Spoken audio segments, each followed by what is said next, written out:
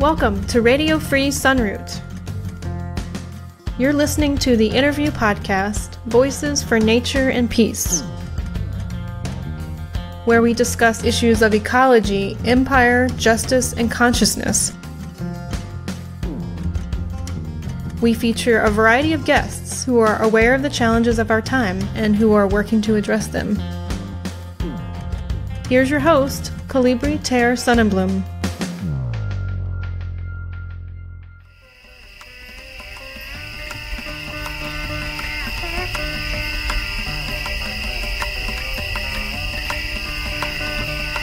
The Mythical, the Political, and the Sublime, featuring Phil Rochstroh. Phil Rochstroh is a poet, lyricist, and philosopher bard living in Munich, Germany. His mother escaped Nazi Germany after the Gestapo arrested her father. His father was born on a Choctaw reservation and adopted to white parents, but did not learn about his origin until later in adult life. Phil grew up in Appalachia, lived in Manhattan, and eventually expatriated to Germany. I was inspired to ask Phil to be on the show by a recent essay he wrote, The Banality of the Evil of Two Lessers, and the Democratic Party's Raison d'etre is to co-opt, absorb, marginalize, and neutralize the left. But when we started talking, we immediately branched out to other topics, including names, the legacy of our ancestors, how German youth helped spark the hippie movement, the drama, poetry, and gods of ancient Greece, Appalachian culture, the alienation of contemporary life, Phil's lifelong travels, and much, much more.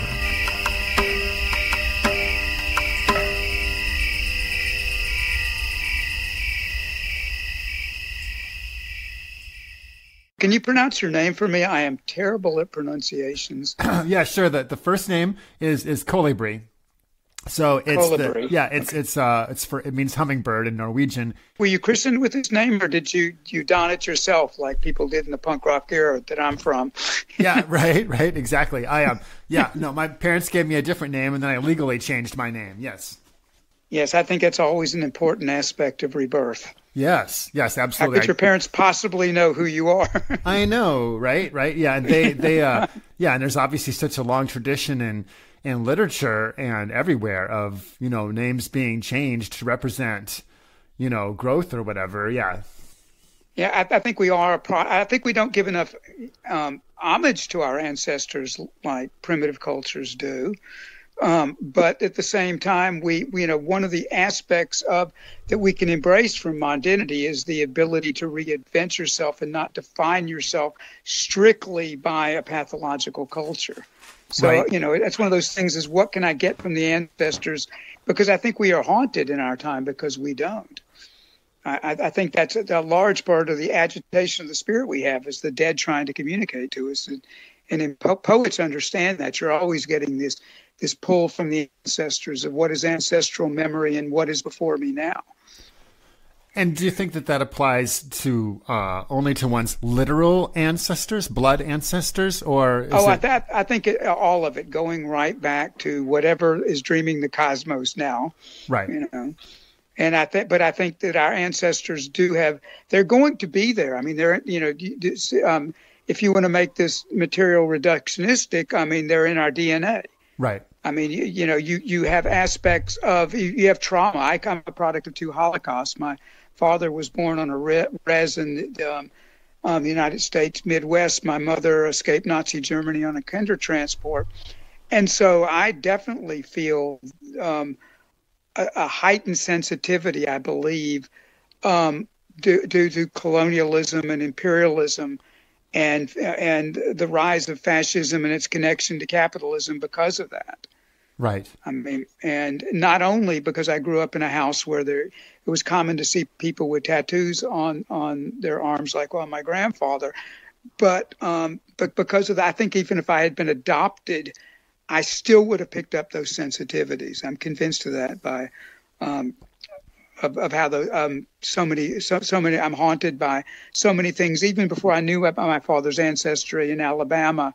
How I felt when I was in Choctaw territory, for example, finding arrowheads on the ground, and the resonance that had even before I knew what the history was. So I'm convinced that between the Native American aspect of my ancestry, that there is, and particularly the complete denial in our culture about that aspect of the odious history of. We were taught that was progress, wiping out, genocide. It's right there in the Declaration of Independence that Jefferson is threatening the tribes of the West unless they adhered to his enlightened vision that they face destruction. Yeah, absolutely. I feel like to use the parlance that's come up recently, I think that, centering Native Americans is what has to happen in the United States at this point before we move forward or try to move forward in any area whatsoever, of our domestic or foreign policy, that we have to come to terms. We just can't do it. We have to face that. And I think that, that's what I was saying. I think that's why the ancestors come to us, not only to give tradition, but to release us from what no longer works. But if we ignore it, we are taken by this aspect of the spirit that makes us, modernity makes us manic to begin with. We're told being well-adjusted to a consumer capitalist culture is to have constant manic activity. The Greeks would have seen it as a madness of Hermes, the winged trickster god that had a dual role, one to lead the dead into the underworld and the other to be a messenger god. But if only one aspect of Hermes was recognized, then you would get these manias of the spirit. And so I think if you look at, New York City, which I lived in for decades before expatriating to Europe, I constantly, you were seeing, excuse my language, but you were seeing Hermes bullshit. You were seeing constant salesmanship. You were seeing tricksterism, and you were seeing that aspect of capitalism. And I think that being spirit possessed as opposed to pursuing soul making, I think is one of the reasons we see such pathology in American culture. Is what is the soul of America is obvious. I wrote an essay one time, which was about what was verifiably great in America, and is what came through Afro-Caribbean culture meeting Appalachian culture in a tribal drumbeat. There you can find the soul of America, and also that was influenced by the First Nations drumbeat also. So that mixture that came in there, and I think I was lucky enough to be born in a time where I could explore that, where I was born in Appalachia, and then drift down to the Mississippi Delta and live in New Orleans for a number of years, and to be able to pick that up. They would never, I live in Germany now. Papa could never become jazz. Right. You needed New Orleans for that, and there is absolutely no understanding of what the essence of New Orleans is in Germanic culture. I met many working class Britons that pick up immediately what the hopelessness is of the working class, and it's felt through rock and roll and the blues. But you can come across Germans that sort of get it, but they can't quite get there. Right. Yeah. My own personal blood heritage is German and Norwegian with a little bit of French, thrown in there. And so I don't feel personally. I've never felt a much connection to those cultures myself in my life, except maybe for a propensity for little fish in cans. Well, alienated German youth created hippie culture. Okay. They came to Northern California, and they very much influenced what was going on in Big Sur and the beats, and opened the first health food store in Southern California and Los Angeles. This was German. And so the German young people that came to the United States, and as far back as the 1940s, and influenced Kerouac and Northern California beat poets and those guys going way back that far. So the alienation from industrialization, that you can go back to the paintings of Turner and others in the Romantic period, having the Germanic idea of how the German mind picked up so easily on an industrialized world as a compensation for the ancient gods like Wotan, where you have this wandering trickster god that, was able, the dramatic culture was able to endure the onslaught that kept coming from Rome, but at the same time created that clash in the German culture between the romantic vision and a hyperlogical vision that still possesses a dramatic soul now. So many young people and other people were influenced to return to nature. Of course, nature, as you know this because of what I understand from reading your essays and Facebook posts, is if you have returned in some way to those resonances that are so much lost because we hunger for it.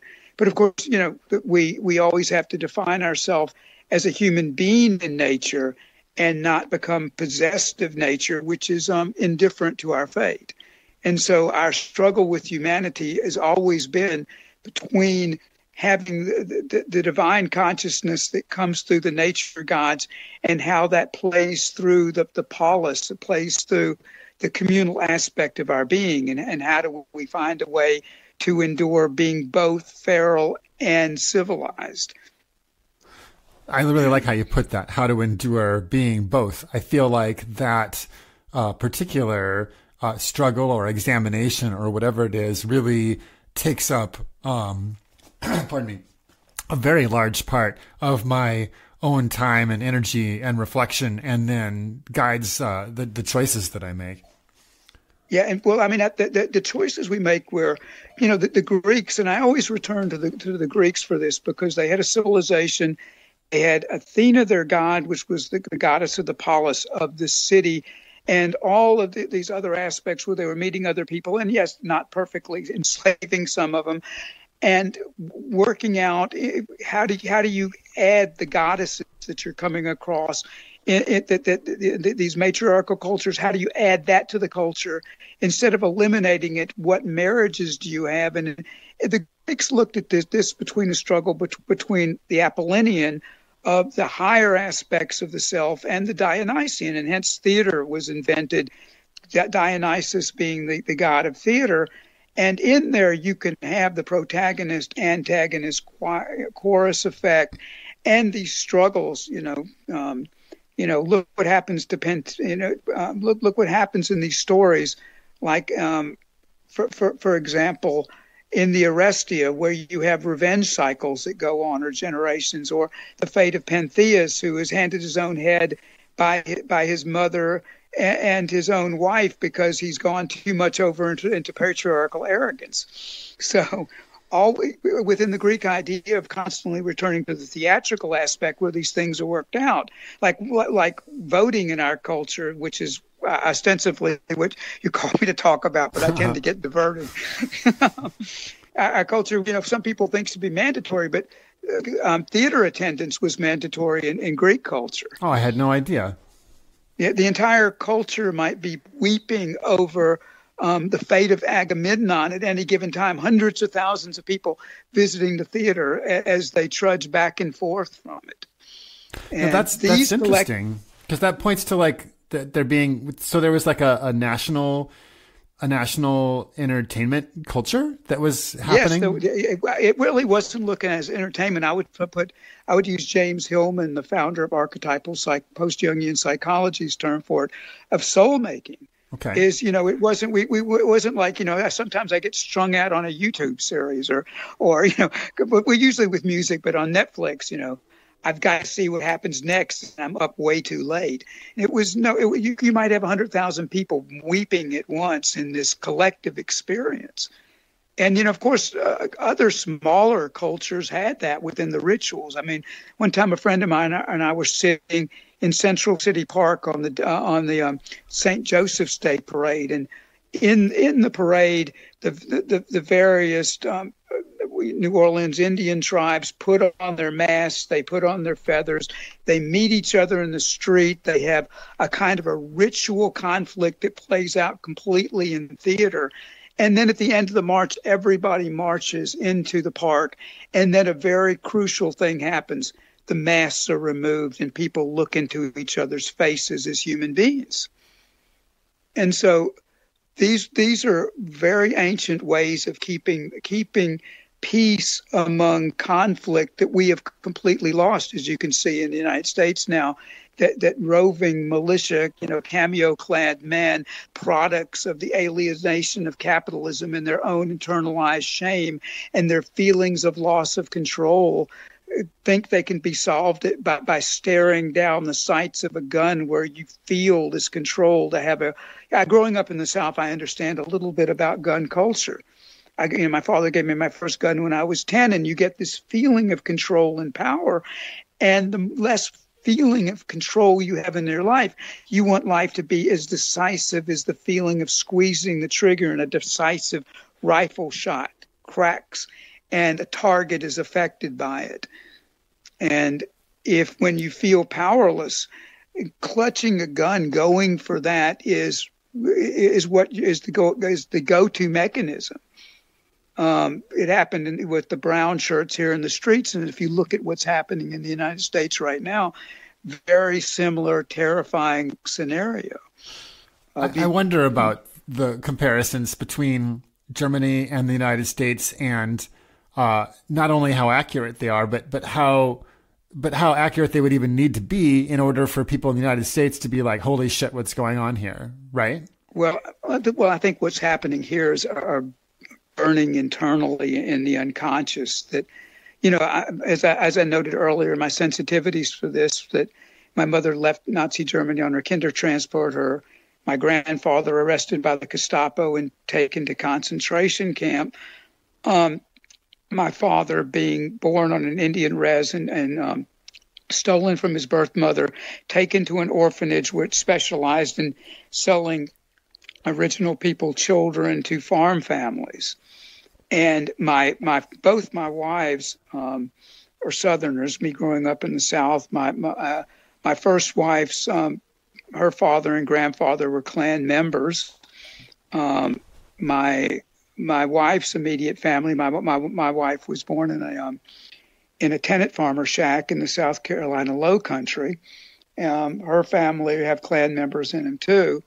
And spending time with the broken to shards white working class, where I grew up in a working class neighborhood, and also having a mother that came out of Nazi Germany, I can see the similarities. I mean, this is all caused by a combination of what Engels talked about with bourgeois false consciousness and the effect it has on the proletariat of spending their life feeling less than, feeling shame, feeling somehow they have failed, and you cannot handle that feeling of shame and failure. I was watching a Black Lives Matter parade going through, I believe it was a city of Salem in Central Oregon, and the men and women, obese, overweight from feeding themselves the palliatives of sugar and fat that the horrible American diet offers, are screaming at him, "Losers, get a job." That is so obviously displaced pain. Right. And when the Germans felt, go ahead. No, just because what you're saying there is that they're describing this projection. They're describing themselves. Yeah, I mean, this is what, my father, he lost the ability to live a laboring class life when he fell from a pig iron freight train. He was loading pig iron and he fell and destroyed his back. So manual labor was out for him. And so he taught himself photography during the period of his convalescence. And by the time the civil rights movement started up in the Deep South, and Martin Luther King chose Birmingham, a city built by Northern industrialists to mine the ore from Appalachia, bring it into Birmingham and process it. And the Yankee ruling class in the city, we called them the Big Mules. They lived up on top of Red Mountain. The rest of us lived down in the industrial smog. My father would have to change his shirt coming in 2 or 3 times a day because of the grit on it. Martin Luther King chose Birmingham because the methods of apartheid were very well applied there, of divide. When my father would go and ask for a raise, for example, the boss would say, "I can go out in the street and find 5 N-words, and he didn't make the name nicer, and replace you right now for a fraction of what I pay you. So racial politics were used in any apartheid system to have a very hateful white laboring class in Birmingham, and Martin Luther King chose Birmingham for that reason. My father happened to be there with his camera. He had a small photography business, and he was able to become Life magazine's Southeast stringer at the time. So some of my earliest memories are standing in the darkroom looking at dogs attacking children and looking at the pictures of the era, and also seeing how my neighbors around me who felt so crushed by a system which they had no power in, and their reactions to it and how they were controlled. Also coming from the German side of my family, the way it went the Great Depression, Hitler and the Nazis had 3% of the vote. Can you say hello to everybody? Okay. Hello, this is Phil's son. Hello, my name's August and I'm 7 years old. Okay. Hi. Hello. Hi. Yes, the Nazis. Okay. That's great. He heard some kids in the yard earlier. That's the reason why he wasn't on the beginning part. But he heard some kids, and I'm not going to draw him away from kids in the yard to do, for a radio interview. So anyway, but the Germans had maybe 3% of the vote before Wall Street called in the debts of that came about due to the Treaty of Versailles, and there you had the crushing experience that caused ordinary bourgeois false consciousness to collapse into the catastrophe of the unconscious roaring through in with these archetypal presences that that's the thing, is alluding to what I was saying about the Greeks, is there are ways that we realize that the gods still live in us. As Jung said, the gods have become diseases, but we have to mediate the part of the gods that are immortal and we're not. That's what addiction is about. The Dionysus and other gods come through us.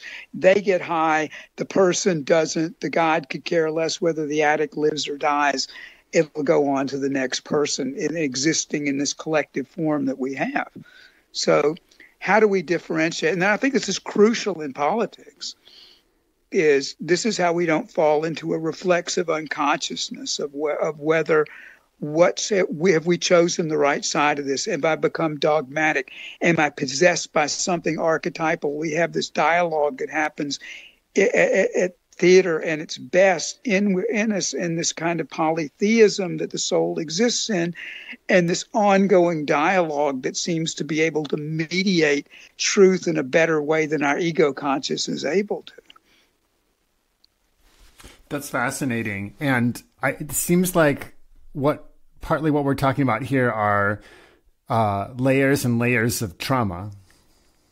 Layers and layers of trauma, which it is to be born into this world. Right? We come into the world, we're nurtured at our mother's breast. We live in primal grace. We're in innocence. We're in Eden, where the fruit falls onto our laps. And, maybe the Father God walks through us every once in a while, but he's distant. And then what happens? We grow into consciousness. The serpent arrives. It gives us the fruit of knowledge of our humanness. We have a loss of innocence. This is where the cliche, only the good die young. Yeah, you're going to die of yourself that lives in primal grace, and it's going to be a terrible shock. And what do we do with ourselves at that point when where are we once we come out of that? If we stay in it, we are toxically innocent. We're in what James Hillman called toxic innocence. We're constantly projecting. The toxic innocence in our culture causes everything from the homophobia of the right, where the inability to see the two-spirit aspect, that my father's people saw homosexuality and the whole, and looking at life in a way that somebody might be a transvestite, or a man might want to wear women's clothing or actually feel like a woman inside. Both left and right can't handle that. because we don't say, oh, there's a spirit that there's a God that exists that is the son of Aphrodite and Hermes that was called Hermaphroditus. Right. So there is that God right there. So within us, we have all these different divergent spirits. My father could not admit that he was set till he was 70 years old because he grew up in a hyper masculine Southern culture that he had bisexual tendencies. And he said it drove him crazy all his life. Wow. And at the age of 70, he finally said something. He was 70 years old and said, there's parts of me that's gay. And I said, yeah, I kind of figured that out when I was 14 and found your gay porn. Huh. Wow. Yeah. I mean, that one is just such a struggle. I've struggled with that particular one and those kinds of feelings my entire life, and never found anywhere within American society where I feel truly welcomed, actually. Yeah, when I was young, I was always drawn to, as you can probably notice through this dialogue, that I was drawn to theater. And so my friends in high school they couldn't come out, it was the 70s. Mm-hmm. And, they didn't come out till the 20th anniversary. Then you saw people show up. I didn't go to my high school reunions, but I could see on the Facebook pages and the internet stuff that was done out, the people that we knew were gay finally came out and brought their partners. But, I felt that affinity early on. I mean, I won a bet one time with another guy that was a heterosexual, but I wasn't homophobic because I knew I was around, the theater that I was doing, that I was drawn to other misfits. I was drawn to people who put on a mask. My best friend, he could do the Wizard of Oz, every voice in it from beginning to end, and I was in worship of his talent. And I knew deep down he was gay, but I didn't confront him with it because that was too embarrassing at the time. And so there was that aspect of it. I won a bet. A friend of mine, we took up a collection in the high school lunchroom about would we walk to the local store, which was about a half a block back and forth from the high school, holding hands. Uh-huh. Mm-hmm. And so, not being homophobic, I took the bet and we walked back and forth, and we got about we collected about $20 each. Nice. But I figured out later. I said, why were so many of my friends in high school gay? Well, it was the aspect of feeling like a misfit early on. Mm-hmm. Feeling like being half Jewish and half Jewish, half cracker. Growing up working class, and when we moved to Atlanta, we moved into a neighborhood of small apartment complexes, which the rich, more wealthy Jewish kids around, they called it the projects. And then there was a working class neighborhood around there, and the class divisions were all there, and it was extremely painful for me. And I was drawn to more of the cracker culture because of the music and the fast living. But there was a part of, I guess, my Jewish soul that did not want to completely engage in the self-destructive aspect of it, because they were people whose lives were essentially going to be lived very quickly in high school. Very exciting stuff. The motor car, the roar of souped up muscle cars. All of that Dionysian aspect that's wonderful about American culture was there. Of course, I was drawn to it. And then the other side of it, there was a caution about life that came from the very snobby Jewish kids that called my family white trash. And so there I was, sort of caught in the middle of these two cultures. But it did give me a very strong class sensitivity. With my father, who his trauma in life caused him to join the airborne at 17 years old, because his mother had moved she had moved away from New York City, born in the Lower East Side, impoverished, had the talent to be an opera singer, but not the social and societal connections. It ended up in New Orleans, met my who I'm named after, Philip Harry Rochstroh, a New Orleans gambler, mm-hmm. who decided he wanted to be a gentleman farmer, moved to Missouri, got a farm. That's where my father came from. They couldn't have children. He was adopted from the orphanage I mentioned earlier that specialized in giving away children for farm labor. But my father was lucky enough for that. But when Philip Harry stroked out. They ended up in Birmingham, Alabama, where my grandmother had ended up among her Jewish family. So what I was saying is I was torn between all these different worlds. And at first it was a curse of feeling alienated and not fitting in. But later you realize all these different characters existed within that gave a polarity to becoming a poet. And it gave, the impetus for that. All of which I know has nothing to do with what you called me about. Oh no, about it's American fine. duopoly. I'm happy with wherever the conversation goes. But so what I'm hearing here that's really fascinating, and which I've thought and reflected on before, but you put so well, is that it feels like what you're talking about here is that there's this immense depth to all of our lives, and yet at the same time we seem to be living in consciously, or whatever word you want to use, in a very superficial place. Right. I think you put that very well.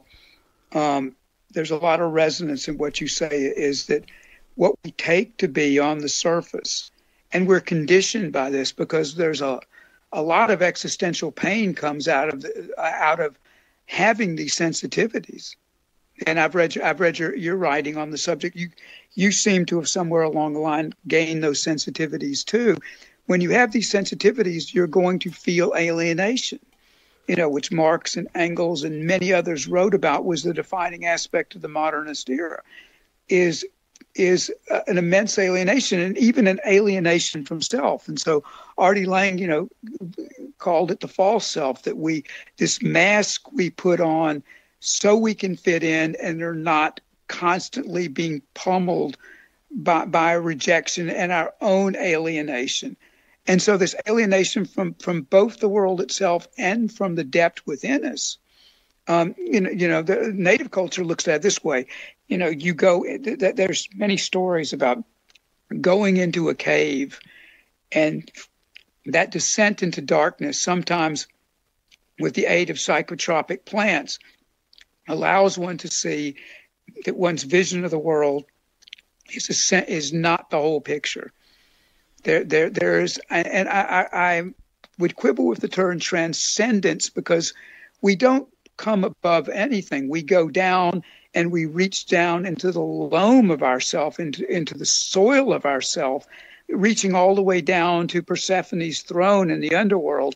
And then we go upward and our trees branch out.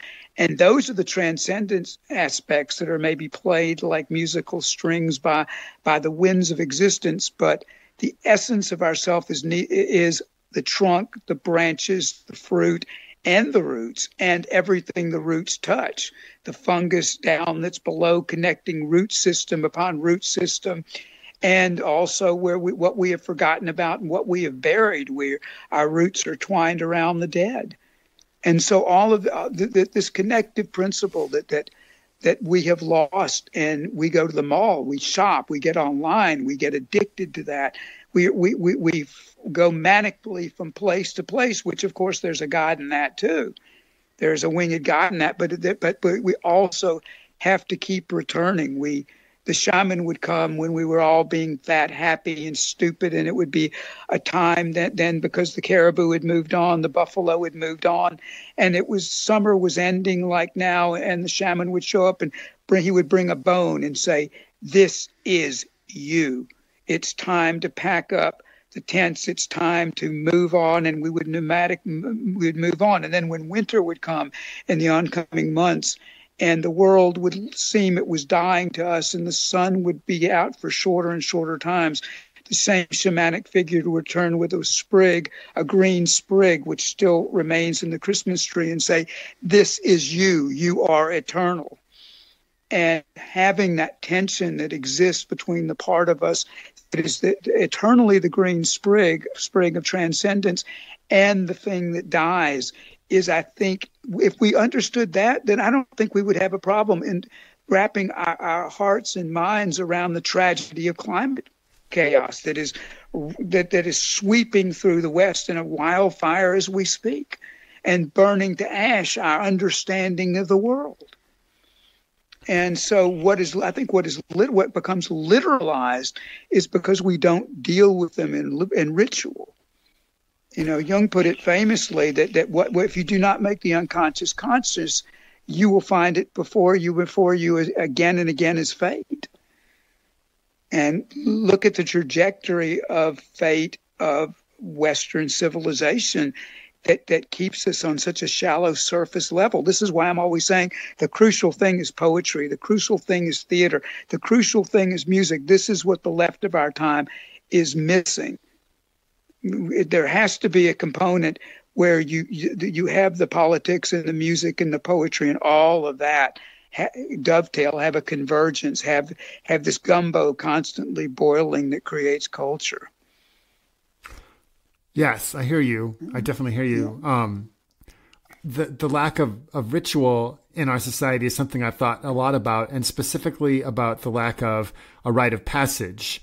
That there's no one of them. Yes, I mean that's definitely something that we miss. That one thinker, and I can't remember who it is, put it in terms of that a rite of passage was used to take the ego, which forms as a self-defense, and to put the ego in its place as just one aspect of living, but that in cultures like this where we don't have that, the ego runs away with itself and comes to dominate the person. And that's part of the reason that we live in these superficial and selfish places here, is because we never had this ritualistic experience of putting that ego into its place. Right. Existing is one's the apt term you used was runaway, because I think a good analogy is what Gregory Bateson called addiction. He compared it to a runaway train that has lost its governor switch. And so the train keeps exponentially hurtling forward till it derails. And if you look at the exponential nature of climate change, you look at the exponential nature of addiction till the attic hits bottom. And I think that's why addiction is a very defining metaphor of our time, that a tolerance sets in, and you need more and more and more. And the addiction is really to more, because as it's been put, you can never get enough of what you really don't need to make you happy. So we have lost our governor switch. We are in runaway as a culture. And as you said, yes, you have this initiation ritual, because you die of the childhood. And and so in America, you can see all these infantilized people waddling around, and they're very angry infants. Their sense of thwarted entitlement becomes a very ugly thing when you're confronted with it. But also here in Germany, though, they crush the child's spirit too young. And I think, that's the thing, is all children are geniuses until they enter public school. I mean, really, and this has actually been studied, is children think like a genius till 6 years old. And the defining aspect of it is, yes, that's when they go to school and they're so socialized in a pathological way. How do you keep open that connective principle, yet at the same time you move beyond the a constant infantilization where, and this is an interesting dichotomy here, is infantile omnipotence. How is that, the Zen connection of oneness and infantile omnipotence are the same thing. It's just depend on, like you said, what is the ritual that mediates the two? It says, I am a part of everything, and everything is in me. And the defining thing that happens in ritual is you realize this is a collective experience, and I don't have total control over everything. What they call in the big book of Alcoholics Anonymous, self-will run riot. Where do you meet that thing that thwarts you, that blocks you, but that causes you to deepen into the soul, but also does not break your winged spirit, where sometimes you need to fly over the barrier or become a ghost and go through it? And I think the missing component is a total failure of imagination, because the Western consciousness, through the age of enlightenment and material reductionism, does not even recognize psyche. And there is the crucial notion, is people that learn to live with the environment around them live in psyche. People that are alienated and don't even believe psyche exists are going to be constantly in a state of trying to return to psyche through literalized self-destruction. And we are doing that on a planetary basis as we speak. And it's happening exponentially. And what do you mean exactly by psyche?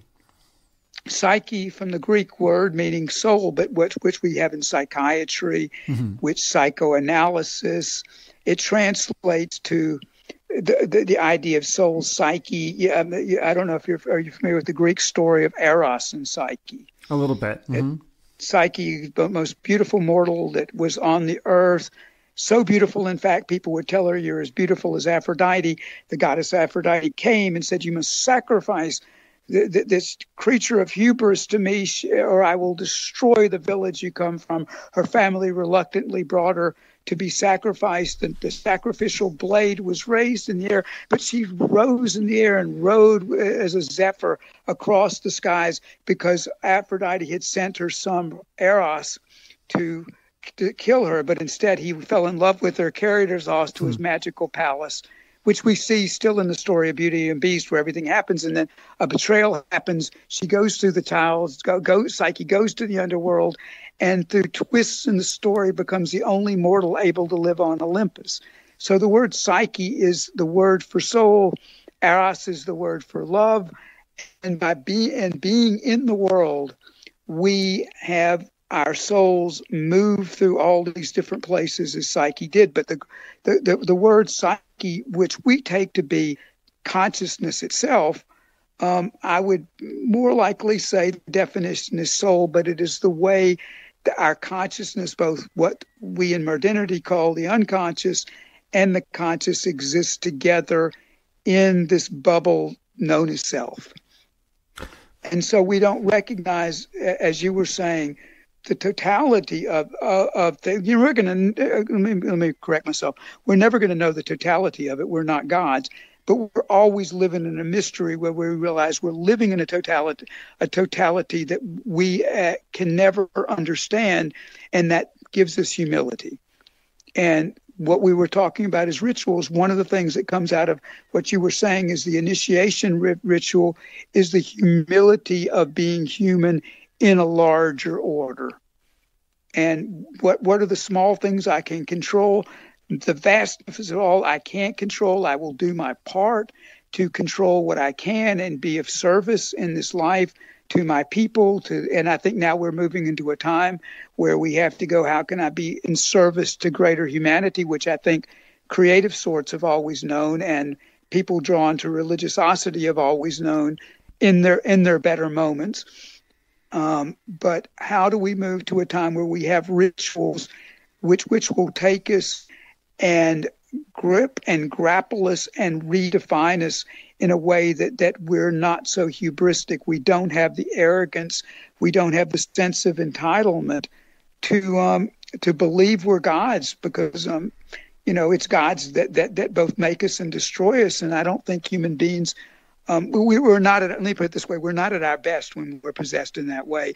How do we hold on to our tattered humanity despite it all and be some service to something outside of ourselves? And I think ritual, as you pointed out, allows us to return and again, and after we've forgotten, because we will, we will keep endlessly forgetting. So we endlessly need to be reminded of the interplay between who we mistake for ourselves and what we misapprehend as the world. Right. I've not using your words, but in my head, I've felt many of these different tensions going back and forth my whole life. And also I have been pulled towards this urge to serve that you're talking about as well. And the place that has taken me over the last few years in the American West has been towards trying to live a life that is more in connection with the non-human world, with nature. And of course, those are problematic because we are nature and we're in it. But the parts that we consider are separate from ourselves here. And so that's been my attraction, for example, to the wild tending, where people are attempting to recreate or return to a life that's based on being out in the elements, interacting with the elements, with humility, as you say. I think that it's not always, that word isn't always used, but I feel like that's intrinsic to that. And of course, these wild tending ideas are all connected to Native American lifeways and to Native American ideals, some which are passed directly from those from Native Americans, and some which are reinterpreted. Mm-hmm. But I see your saintly work with kitty cats. Right. Yeah, there's a feral cat colony on this piece of property that my friend bought, so I take care of them. But I've been spending more and more time. If you want to gain humility, be around cats. Oh, yeah, definitely. Yeah, no, that definitely helps. Well, cats are a funny one because they came to us with civilization, you know? Yeah. And so when we were gathering and hunting, we didn't have that same relationship with cats. That happened when we started to store the grains, you know? Right. And once we were storing grains, we were attracting rodents and you know, the same rodents who lived in the field. And of course that attracted the predators who were in the field, you know, as well. But, you know, I guess that I more and more I feel this tension between civilization, by which I just literally mean city-based culture, you know, and then the older ways, which were the ways we lived for several 100,000 years before the agricultural revolution. And so it's interesting then to bring in the Greeks and these other cultures, because those were civilized cultures, but they were earlier ones than ours and seemed not so disconnected as ours is.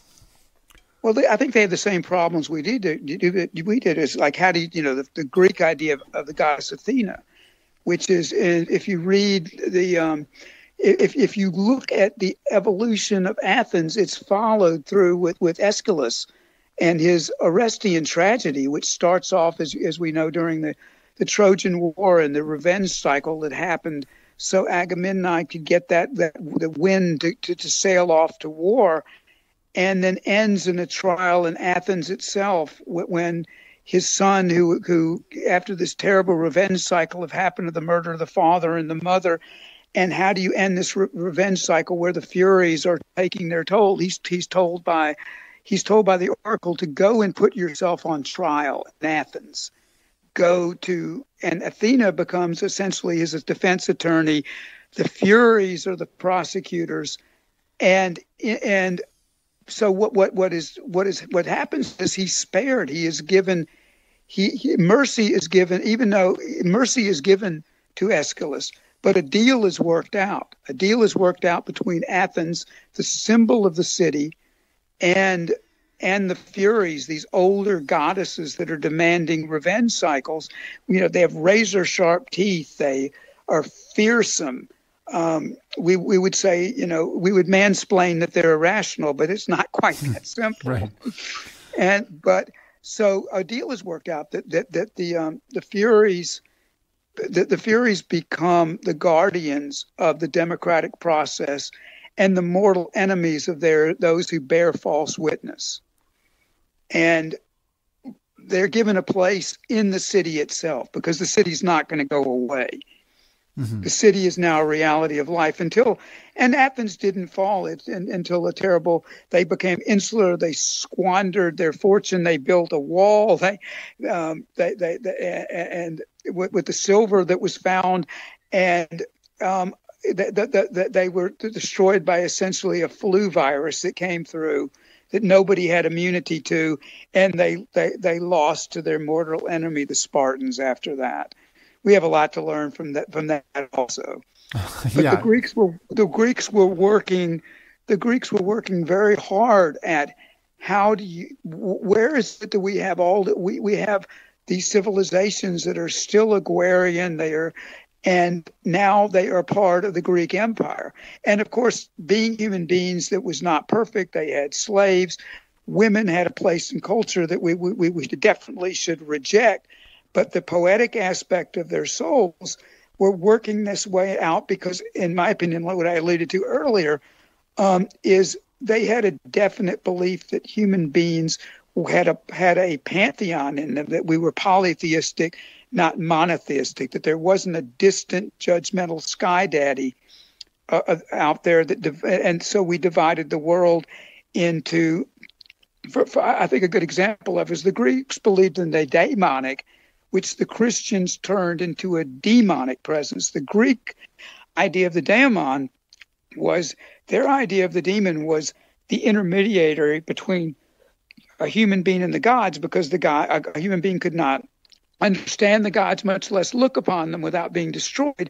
So a human being had a connecting principle in that spoke, that where the God spoke to him, called a daemon. Now but the Christian imagination, the Judeo-Christian imagination, turned it into a demon, and we see it in the form come out of the hysteria of fundamentalism, where that it's somehow all connected to them, generally with the sex drive, and that that they try to exorcise the demons from everything. Rather than have an understanding of where their place is in the pantheon of the self. So what I say is that you have a lack of recognition of people that are materialism based. They have a reductionistic science that says all this is just superstition. There's nothing to learn from it. And the other side of fundamentalism, which is another form of concretism, that doesn't understand how the soul speaks in poetic metaphors, and is moved by how instinct and poetry are the same thing. But there is, as I was made before with the allusion to the root, to going up to the flowering branch, it's the totality of the instinct that can express itself in music and express itself in theater. It can express itself in all the forms that we call art, as long as its roots are deep in the underworld. And that's where I think we've forgotten. So when I say that we are missing the aspect of psyche, what I mean by that is both the function that causes us to have an autochthonic going down into the depths of ourselves, and by way finding the greater cosmos both within and outside of ourselves. And of course, to use Martin Buber's idea of when a person approaches you, it's thou. There's the I and there's the thou, and you become worship. And the worship you give is looking into the eyes where you find the Godhead in the eyes of and that's an Eastern idea too, that the Godhead enters you through the other in your presence. So both the Godhead when we look inward and the Godhead of the other. And if we don't concretize that, then we return once again to the principle of humility. And then we have choices. What order do I give myself of to be in service to this life, but not so much to the exclusion of these other principles that exist around me, where I can have an acceptance of that. We're a culture, we're a culture. Like James Hillman, who I alluded to earlier, the founder of the post-Jungian school of archetypal psychology, has a wonderful, painful to read book that he began at the beginning of the Bush administration's illegal and immoral attack on the people of Iraq. It's called A Terrible Love of War, and in it he ruminates on what part of us, because Aphrodite, backdoor man, whenever her husband leaves, the great craftsman god, Hephaestus, whenever he leaves, through the back door comes the god of war, Ares, and they fall into a lover's bed together. Uh-huh. Why does Aphrodite love war? Why do we have a terrible love of war? James Hillman's wife told me this book nearly destroyed him because he had to go deep into the archetype of war, something he was repulsed by, but at the same time, he had to understand where the warrior image came from, how it gets distorted in my identity, especially after industrialization, and complete the book, which was the last, because it nearly destroyed him, of his original books he wrote on many subjects. So it was like, where do we go into their self and find the acceptance of what we find anathema, and then find a way that the warrior can be of service to the community, not an aggressor. where do we find that? And so how do we know that without going deep into the part of ourself of what we're mortified by and explore that? And that's what I mean by having psyche, because if you go to, we're gripped and grappled at night by dreams that we are not controlling. I wrote a poem recently where about being in the loam of Alabama, and it comes through as the image of the dark night itself, and the darkness of night, and the image of a soil, and the end of the poem, and being confronted by the spirit of Choctaws and the other Indians in the culture. And the last line of the poem, we must go to the dead and have them do with us what they will.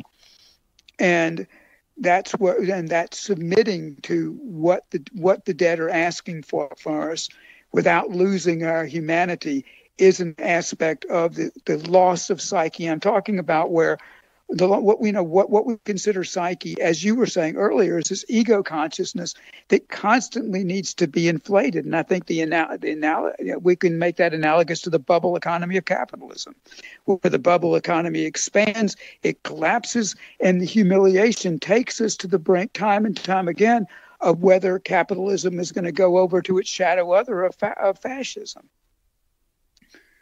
And I think that's what we were witnessing, to tie it into all these armed men walking the streets that neither, Trump gets political mileage of this, but what does Biden do the other day? He comes out against, in a completely unnuanced look at why they're uprising, why the fire next time. And in typical Democrat form, passes, Trump is always going to be the more talented demagogue than Biden. So he essentially says, listen, I'm going to defer to Trump on this. And so when some hyper-authoritarian, which is the proclivity of the ruling class of the United States to come down on street protest, as I witnessed with the Obama administration with my connection to Occupy Wall Street, where I saw 5,000 militarized police enter the streets of Lower Manhattan, tear up everybody's property in Zuccotti Park. You couldn't witness it firsthand, because if you got anywhere near the scene, they'd arrest you. Destroyed every bit of property, every tent, every computer, took and massed people to jail. And these paramilitary police stayed in the city for weeks on end. Every time Occupy Wall Street tried to open up in Union Square, then there were militarized police from the NYPD showing up to immediately crush it again. So this phenomenon, what I'm saying, is not unique to Trump. Fascism is inherent. It is always below the surface with capitalism. It's just how much are the ruling class going to put an FDR in there that'll put palliative progressive measures in it, zero socialist measures that might give autonomy and freedom of choice to the laboring class. They completely avoided that and gave the palliatives that pumped the economy up just enough to get to the Second World War, and then the boom in the economy became afterwards, because the rest of the world was in ash and rubble. So we're constantly, and I think right now in the United States, and one reason I have gratitude, I had the ability to gain German citizenship because of what happened to my family during the Holocaust, was that we're seeing another phase where both the lack of the psyche and the humiliation of capitalism, the failure of Western democratic principles, which are impossible under capitalism. You cannot have capitalism in a democratic society, because the money class will always own and control not only cultural, societal aspects that are dominant, but they will own and control the political class. And so, within that, the principle that we're going to vote away our troubles is, though reality is fantasy, this is not a fantasy that serves us well. Right. And it seems as though the fantasy is shared by people on what they call both sides, and that, to me, I haven't voted for a Democrat for president since 1992. I've never voted for a Republican. I've been outside of this for quite some time. And to me, I look at the scare tactics used by one party to scare the partisans into voting for them, to scare them about the other party. And to me, it really it looks exactly the same. Yeah. They're played with different chords.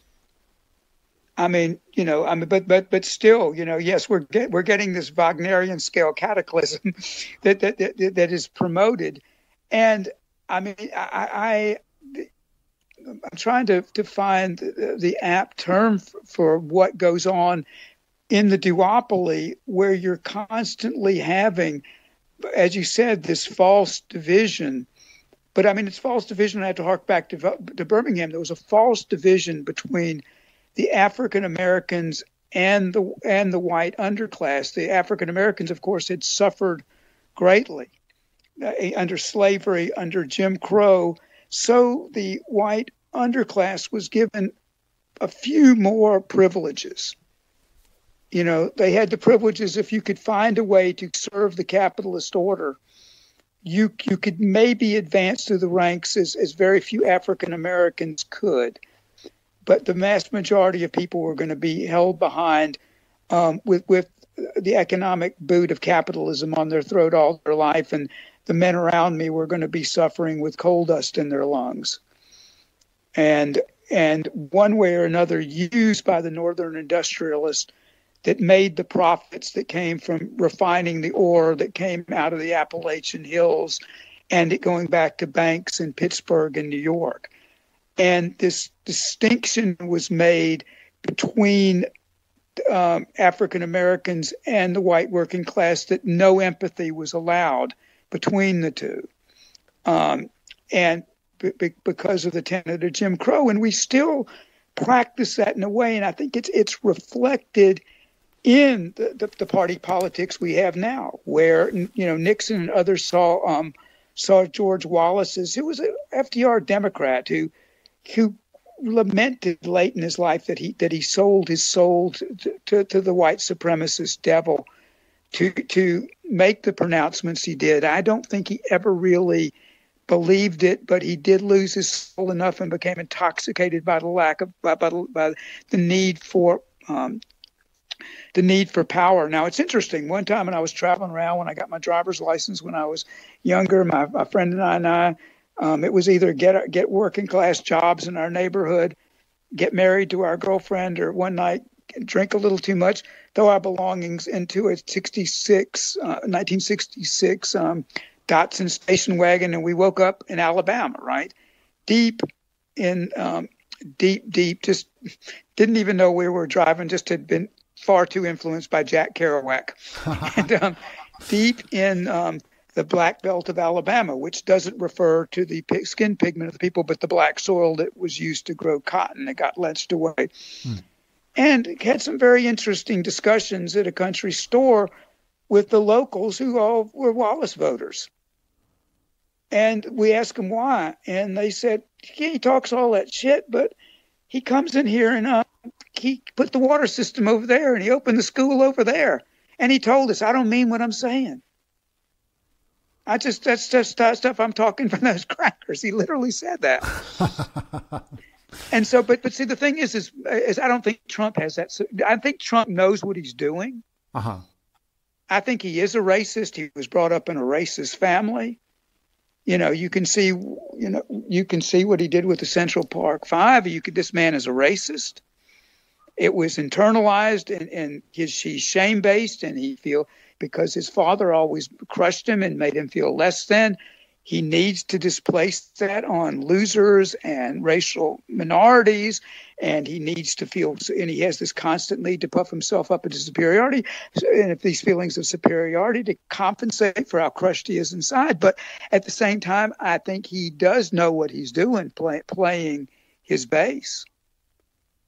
I think he does. He is ignorant of something that liberals are, who are constantly referring to hillbillies and trailer trash and making all these snarky jokes about it. I don't know how many liberals I ran from the room reading them out when they used terms like that, and told them they had no understanding what they were talking about, of where these class differences come from, and you're a beneficiary of the privilege of where you were born, not born in Appalachia where I was.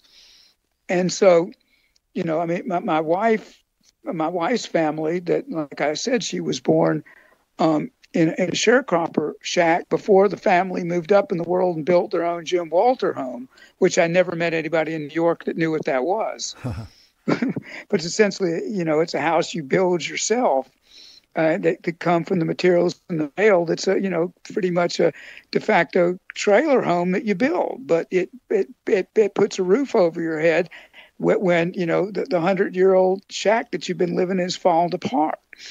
And so, but she early on had this feeling that, I don't, you know, where it comes with some people. She read her first Dr. Seuss book and went to the public library and dreamed of moving to New York and going to art school, but her family couldn't afford it, so she went to Atlanta and put herself through college at a fashion university, where a fashion college, where she could learn something, and became a fashion designer that led her then to becoming a computer animator, where she was able to move to New York and support herself. So, but most of her family didn't have that option. She just had, you know, puerile wings. She just had some part of herself that saw the world a little bit differently, where the people that grew up around her accepted the landscape that was around them and what was offered. But I'll go, and we'll go when I'm visiting the South. The men there understand climate change because their fingers are gnarled and bent back because they work outside all winter long. And then when the summer comes, they work in 110 degrees. And when I sit down and I tell them socialist tendencies without using the word till the end, they're much more receptive to it than liberals in New York that are immediately hostile and foaming at the mouth at me and foaming in the room or blocking me on Facebook. Right. I mean, this is where we could just reach these people because they were born with racism. They will have black friends they knew all the way from school, but still respond to Trump's demagoguery about race. And, you know, they did lose are underpaid or did lose their jobs because of the victims of NAFTA that have come over, of farm boys from Mexico that are taking the construction and other jobs. Their salaries were lowered. They are suffering, but nobody will talk honestly about the situation of why capitalism does that. And these are the lines of demarcation that you were talking about to play out in Democratic and Republican, working class and liberal class, winner and loser, that play all the way through. And as I was alluding to earlier, we can take this back to monotheism, and we can take this all the way back to the Flatheads that came into South Carolina, the people, the Scottish people that when Cromwell and others overthrew the throne, that returned monarchy to Britain. We can take this all the way back to the southern tradition of the Border Scots that went into the Ulster section of Ireland and set up plantations for the British, and then did it into the American South, and then became the so-called pioneers, the settler colonials that helped inflict genocide on my father's people. I mean, the vastness of this story is Tolstoyan in nature. And it comes down to, that's why we accept, in my opinion, we accept the duopolistic aspect of that this is a linear thing, and because of pragmatism, and we don't want to be purists, we're going to accept voting lesser to evil as if that's going to change the trajectory in the slightest.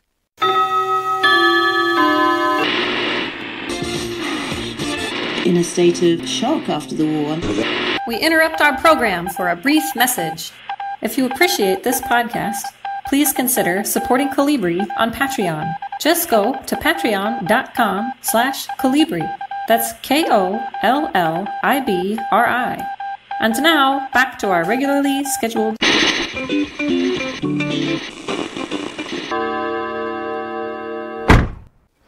Yes, it's so distressing at this. I mean, it's distressing to look at American politics at any time, but in this particular part where it's post-convention and before the election, and apparently nothing else is going on in the world, you know, like that is just so frustrating, because I'm like, okay, this is the part where we're just going to ignore everything that's actually a problem, and we're just going to look at this superficial contest between these two parties that are so identical that it's hard to tell the difference. And this year, I feel like is the worst.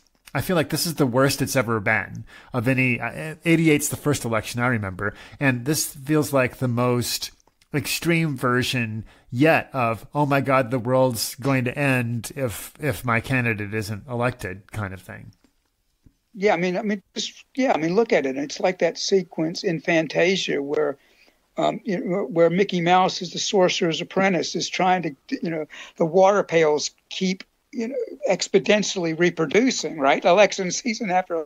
I didn't think it could get worse than 2016. Did you? No. Did you think the Democrats could find a worse candidate than Hillary? Well, leave it to the Democrats, right? I know. I mean, John Kerry in 2004. Yeah. So it was like this, and then you get a masterful, bait and switch artist like Obama. And where you text me earlier about Kamala Harris, you were asking me about that aspect. Yeah, they're hoping she'll be the Obama bait and switch artist. That's what, and the Democrats are selling, under the table, the idea that Biden, who is an ambulatory hair plug in search of an operable brain, is somehow not going to, either the fantasy that he's not going to make it through his term, or that after one term, somehow Harris will be able to run and get reelected. You notice how we entered we're not dealing in good fantasy here. We're dealing in magical thinking. I mean, let's find a more Gestalt fantasy here. Let's look at where we are as far, and use the model of, let's say, physics, of the second law of thermodynamics. Now, naturally, let's look at Trump. Here's a figure of chaos. When he everything about this man, when you listen to him, this is a disheveled wreck. This is an ambulatory tub of toxic goo that we're dealing with.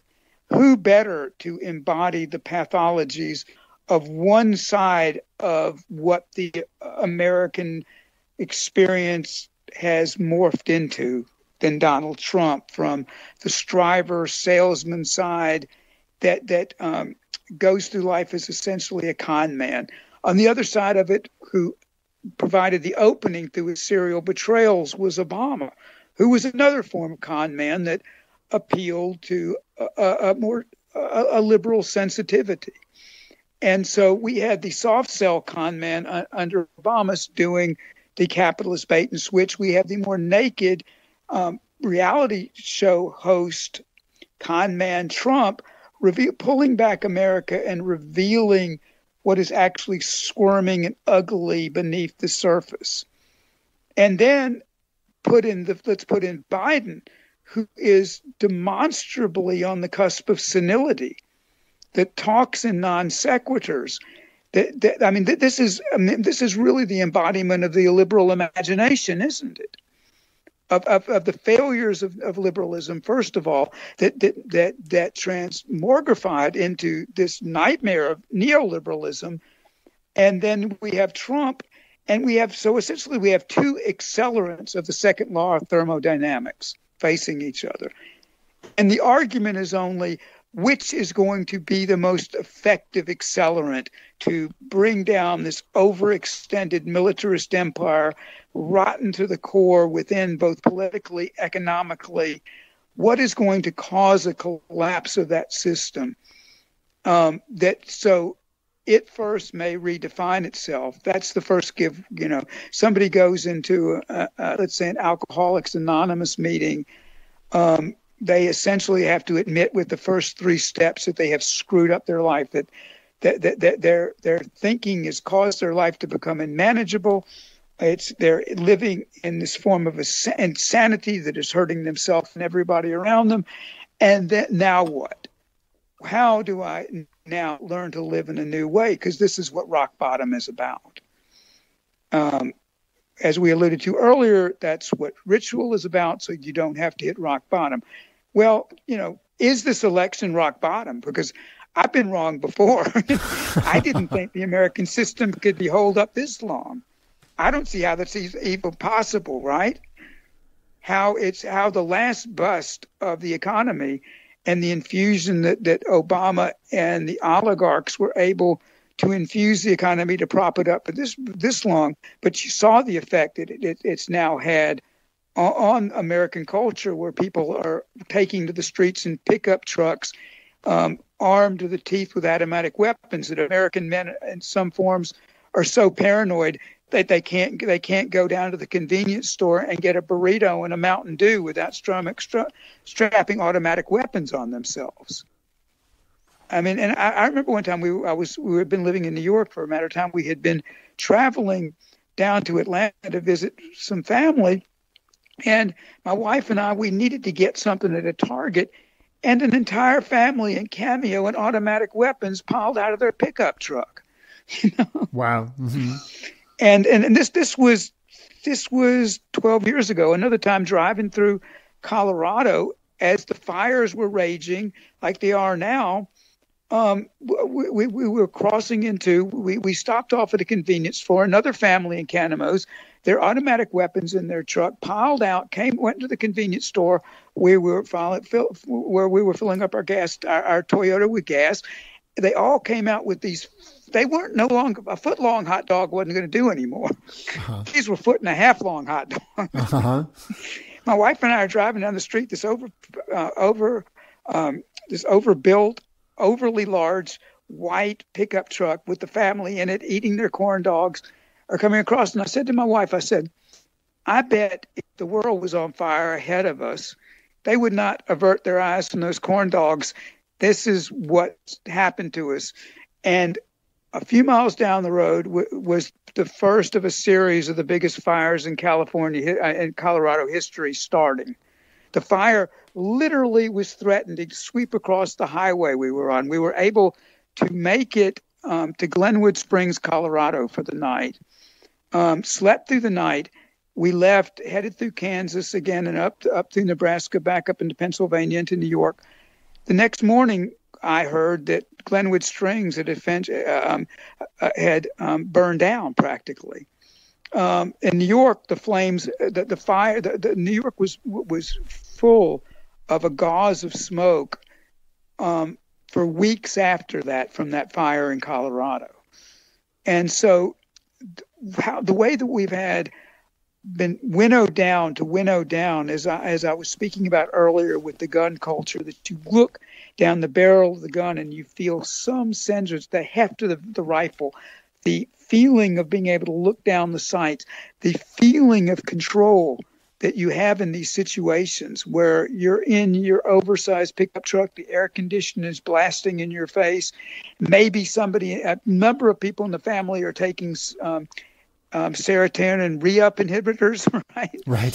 So you're not going to feel, you're driving by a homeless person, or you're going to feel empathy. Maybe you're even driving through the starting of a wildfire connected to global climate chaos. What are you going to experience at that moment? This is where I say the descent into the cave that the First Nations people have, where you find some way to go down into the darkness and you see what connection you have with all things. This is the ritual that's needed. And as far as, the conversation about duopoly, this is as far as we winnow things down to the degree that we believe we can control them. But, let's face it, on a good day, we can control our bowels and our bladder. We should have gratitude for that. Right. And so here we have you can go out and you can help some feral cats in the world, and you can help the world return to through planting actual seeds in the ground. See, I think what you're doing is so poetic and profound, and there's an eloquence to what you're doing, because we're taking these generational seeds and this generational knowledge, and we're going to remake the world in an old way, like those roots reaching down into what's existed here since the formation of the earth itself. which was blasted out in the Big Bang and is a part of us, and those roots reaching down to the very beginning. But the flower comes up through the evolutionary process, looking and smelling in a particular way in the environment around it. The flower that smells in this particular way and draws the bee to it, that pollinates the earth, that is adapted in a particular type of way to that, which includes being reborn in an ever-changing world through mutations. That's why we weirdos are so important.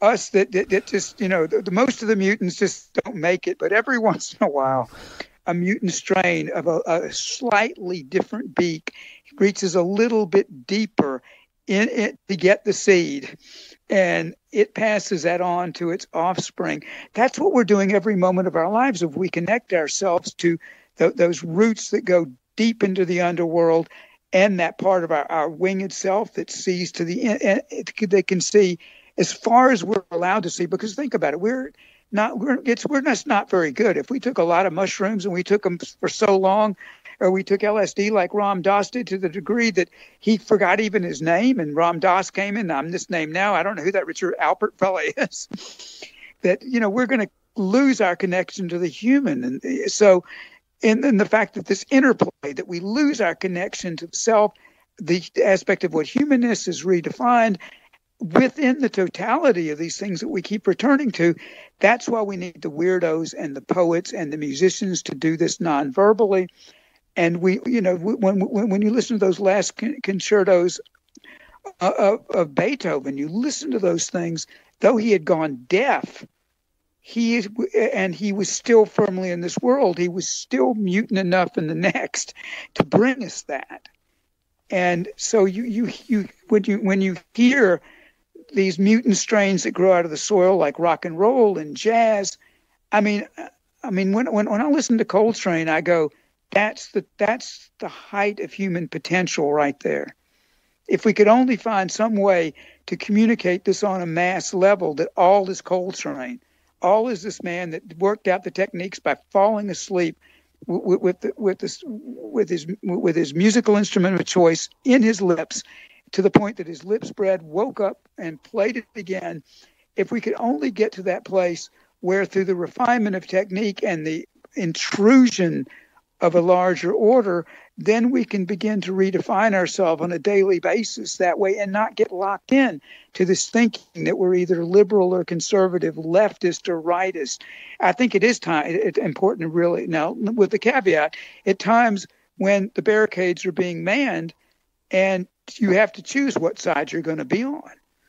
But always with the understanding of this, because the war is going this way, and there's not going to be war all the time. We got to lay down our sword and shield, redefine ourselves as what peace is, and then how do we become warriors for peace? And then how is it that we adapt to this ever-changing landscape in front of us? And I just think when we're dealing with democracy, and I'm listening to these preposterous arguments about like, we have to vote for Biden, and this particular type of clever liberal class casuistry comes into it. I'm baffled as to how do you even reach these people on their level without putting them in a censor deprivation shank and putting on Coltrane. Right. I mean, personally, I don't have a problem with if someone wants to spend the 5 minutes or 10 minutes or whatever it is to vote. I mean, fine, go ahead and do that. It's the how it dominates the conversation and the news cycle, and drives. Which I have to admit I'm guilty of falling into sometimes. Right. Oh, me too. Me too. I know, because it's there and I feel like responding to it. But yeah, it's just. Afterwards, I just want to hug my kid and say, I'm sorry I did that. And it's, it's like I should have been with you. I mean, so the thing is that I get into this because there's a part of me that, had to be political to exist in Alabama. Being pulled into the civil rights movement, as we were by the actions of my father. Old ladies in our neighborhood are, holding out sugar cookies from us and explaining why, to use their words, this Martin Luther King Kong is the Antichrist. Wow. And I mean, I remember vivid memories of being 5, 6, 7 years old, and sweet old cotton-haired, colored, with her hair cotton hair. We used to call them cotton hairs, white hair that you don't see around as much anymore. I don't know where the cotton heads went to. These old white women, and they would be sweet old grandmothers were offering you the cookies just they baked, and you'd listen to their sermons about, now listen, about this race mixing. Did God have cats and dogs get married children? And I'm, of course, going, well, they're different species. And they're going, well, you're just a smart ass because you're half Jew. Wow.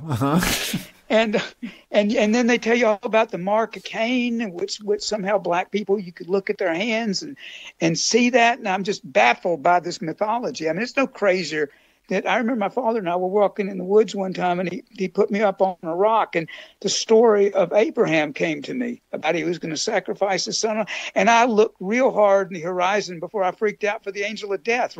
Right. And so it was like, you hear these stories and they get into you, and the stories of this toxic mythos of Birmingham, Alabama, when I was growing up, of these old ladies that actually believed they were on the side of Jesus because of their racism.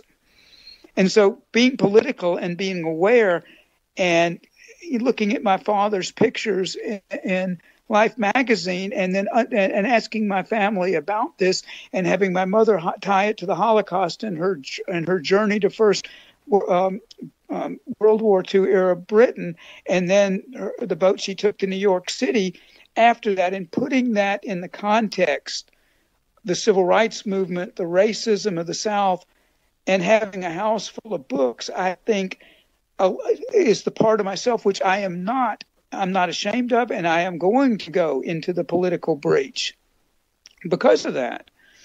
But the whole time, having, since I went a little Shakespearean there, the whole time realizing what is this short dance upon this earth? Who am I? I am a player here.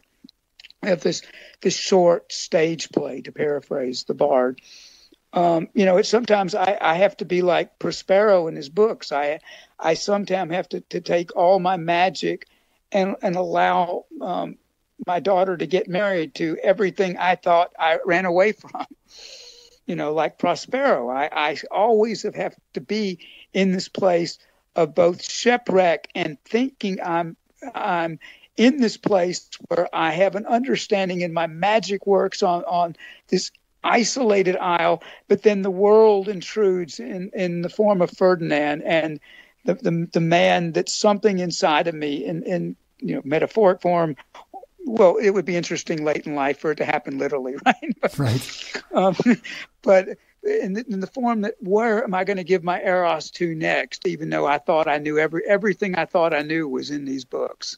So as I age, I'm constantly in the position of Prospero. I'm constantly giving my last soliloquy before I have to pronounce what I thought I knew to be unworkable. Yeah, I was 2 weeks old when the Stonewall uprising broke out in New York City. And I've always felt as though I caught something of that spirit at that time, Or that I felt that spark, and so of that one in particular, and so I have also felt that political urge, or drive my whole life, but it is that urge, pursuing that, which has brought me to the point of being like, but there's no real choice within the context of U.S. political. Of the U.S. political scene. It has no, all of our problems are deeper. All of our, the systemic stuff is so much larger. And to focus on these personalities, is to distract ourselves from the real issues and from the real work. The real soul making of it. Yes. I mean, but I think it's all part of it because, let me, go with the idea of morphic resonance, right? And Sheldrake's ideas. I don't know whether this is literally true, but I like the fantasy that, like, where in different parts of the world, one monkey learns to wash its fruit, and then on archipelago islands not connected to it, other female monkeys are washing their fruit. And that, anybody that's ever written, I don't know how many times, I thought up coming something original. Like I wrote I used to write I still write a lot of songs, but I used to, tour with people who perform them and stuff, that I would think as I was working on a song or a poem or a short story that I'd written, somebody else was working on that, was picking up this, whatever it was, out of the morphogenetic fields, out of the zeitgeist, whatever you want to call it. And these forms start coming into the world that in different places. And so I have no trouble believing that there was something in the air at the time of your birth that some stone that penetrated the dimensions that came through, and you were throwing you're throwing stones and bricks in the womb. Right. they're the Stonewall uprising. I without a doubt, I think that there's a part of me that has an understanding of, even though my father was torn away from the First Nation culture, and then brought up by a Protestant father and a Jewish mother, until the Protestant father stroked out when my father was 12, and they ended up in a Jewish community in Birmingham. And that mix of things with my father's life, even though I did not know, and my father did not discover later that part of his ancestry, when an uncle of him told him, not till the 1970s. We always knew my father looked different. We knew he was adopted, but my father had the ongoing fantasy that he was Roma until his gay Uncle Dick, who had moved to Paris to get away from the insanity of America way back in the 60s and became a professional bridge player, was visiting one time in the 70s and said, no, let me tell you about your history.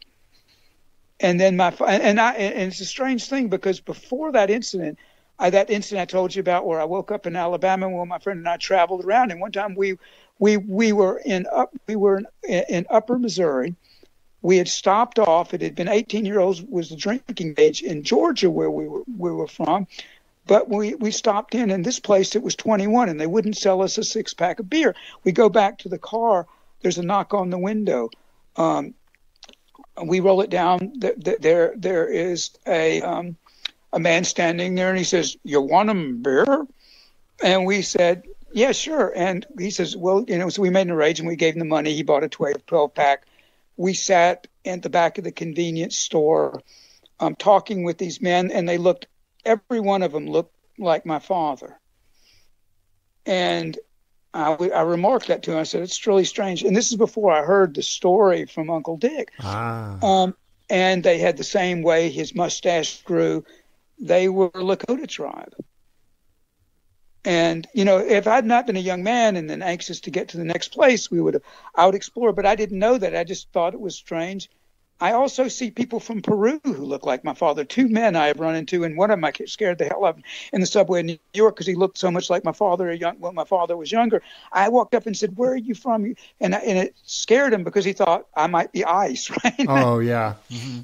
And then I said, "Oh, no, look at me. I mean, I'm certainly not from ICE. You just look exactly like my father," right? And it happened one time at a Christmas market here in Germany, actually, that some people from Peru were selling their wares. So it was like, and I said, "You see that?" And I said to my son, I said, "Man, looks exactly like," and then I had a long conversation, but he was from Peru too. So there was some, that these stories, and like I said, the ongoing fantasy in my father's life is till later in life, till he was middle aged. He did not know. And then after that, he started traveling around he really could never handle Western culture. He had a number of breakdowns. One time was actually institutionalized till he actually did what the Indian character did in One Flew Over the Cuckoo's Nest. He just left and came home. But it wasn't until he really couldn't get himself together after the turmoil of the 60s, where his friends in photography were going to Vietnam. He didn't go because a friend of his was shot and paralyzed in the back, and that was the job that was offered. He tried to live a middle-class life for selling real estate, kept having nervous breakdowns because of it. And then things got better for him after Uncle Dick told him the story, and then he began traveling around and staying at various reses. And his life began to make a little bit more sense for him. but he was still had this orphan rage and all of that confusion. And so, when I look at American culture, I think my father and my family are embodiments of the trauma of the 20th century. And so when we look at this and what do you deal with trauma? And this alludes to what we were talking earlier. First, you have to go and talk to the ghosts. You have to see what they're about. And all these ghosts that are haunting the American landscape and are revealed, and it's completely alienated, disconnected from reality politics. Essentially, what we're dealing with here is, Allen Ginsberg said this way back as the 60s were happening. He says the culture's having a nervous breakdown, and it's been having one ongoing. I just can't believe that it's held itself together for this long. I think but as I, if you look at the science of climate change, and you look at what's happening to California now, and you look at the language that nature speaks, which is something that's been lost and diminished by a mechanistic view of the world, and is getting worse as people compare themselves to machines, as opposed to how nature renews itself. What's going through in those wildfires here, and what can we create out of the ash and mulch that's left afterwards? How do we let the wildfire burn through us, through our passions? And then and I think you're very aware of this, and it's exquisite. What do we put in soil? And so, to return this to duopoly, the only solution I can come to is that people have to be convinced to give up on the Democratic Party. Right. And it has to be composted. It has to be burned away. The ashes and the compost have to be mixed in the soil, where we put the seed in, we cultivate the seed, and bring a leftist, progressive, socialist party up, and whatever morphing form politics might take. And we allow that to bloom and give it and allow the Democratic Party to go to the landfill of history, because the reactionary Republicans, this is not the way it is going to happen for them. But the people that are, and I just think that there are some people that are more capable of surrendering to the process of transformation than others. And the people that grasp that you can grasp it in Southern culture I came from. I used to, like Elvis, I used to love to go to the Pentecostal churches and watch the ritual and the music, especially the Black Pentecostal churches. And there's a metaphor there of a drowning in the baptism and you come up reborn, except they literalize it into this monotheistic religion. Well, how do we take that same process, which we've already been drowned once, according to that scripture, and as Baldwin said, the fire next time? Okay, then what? How do we turn this fire into a phoenix?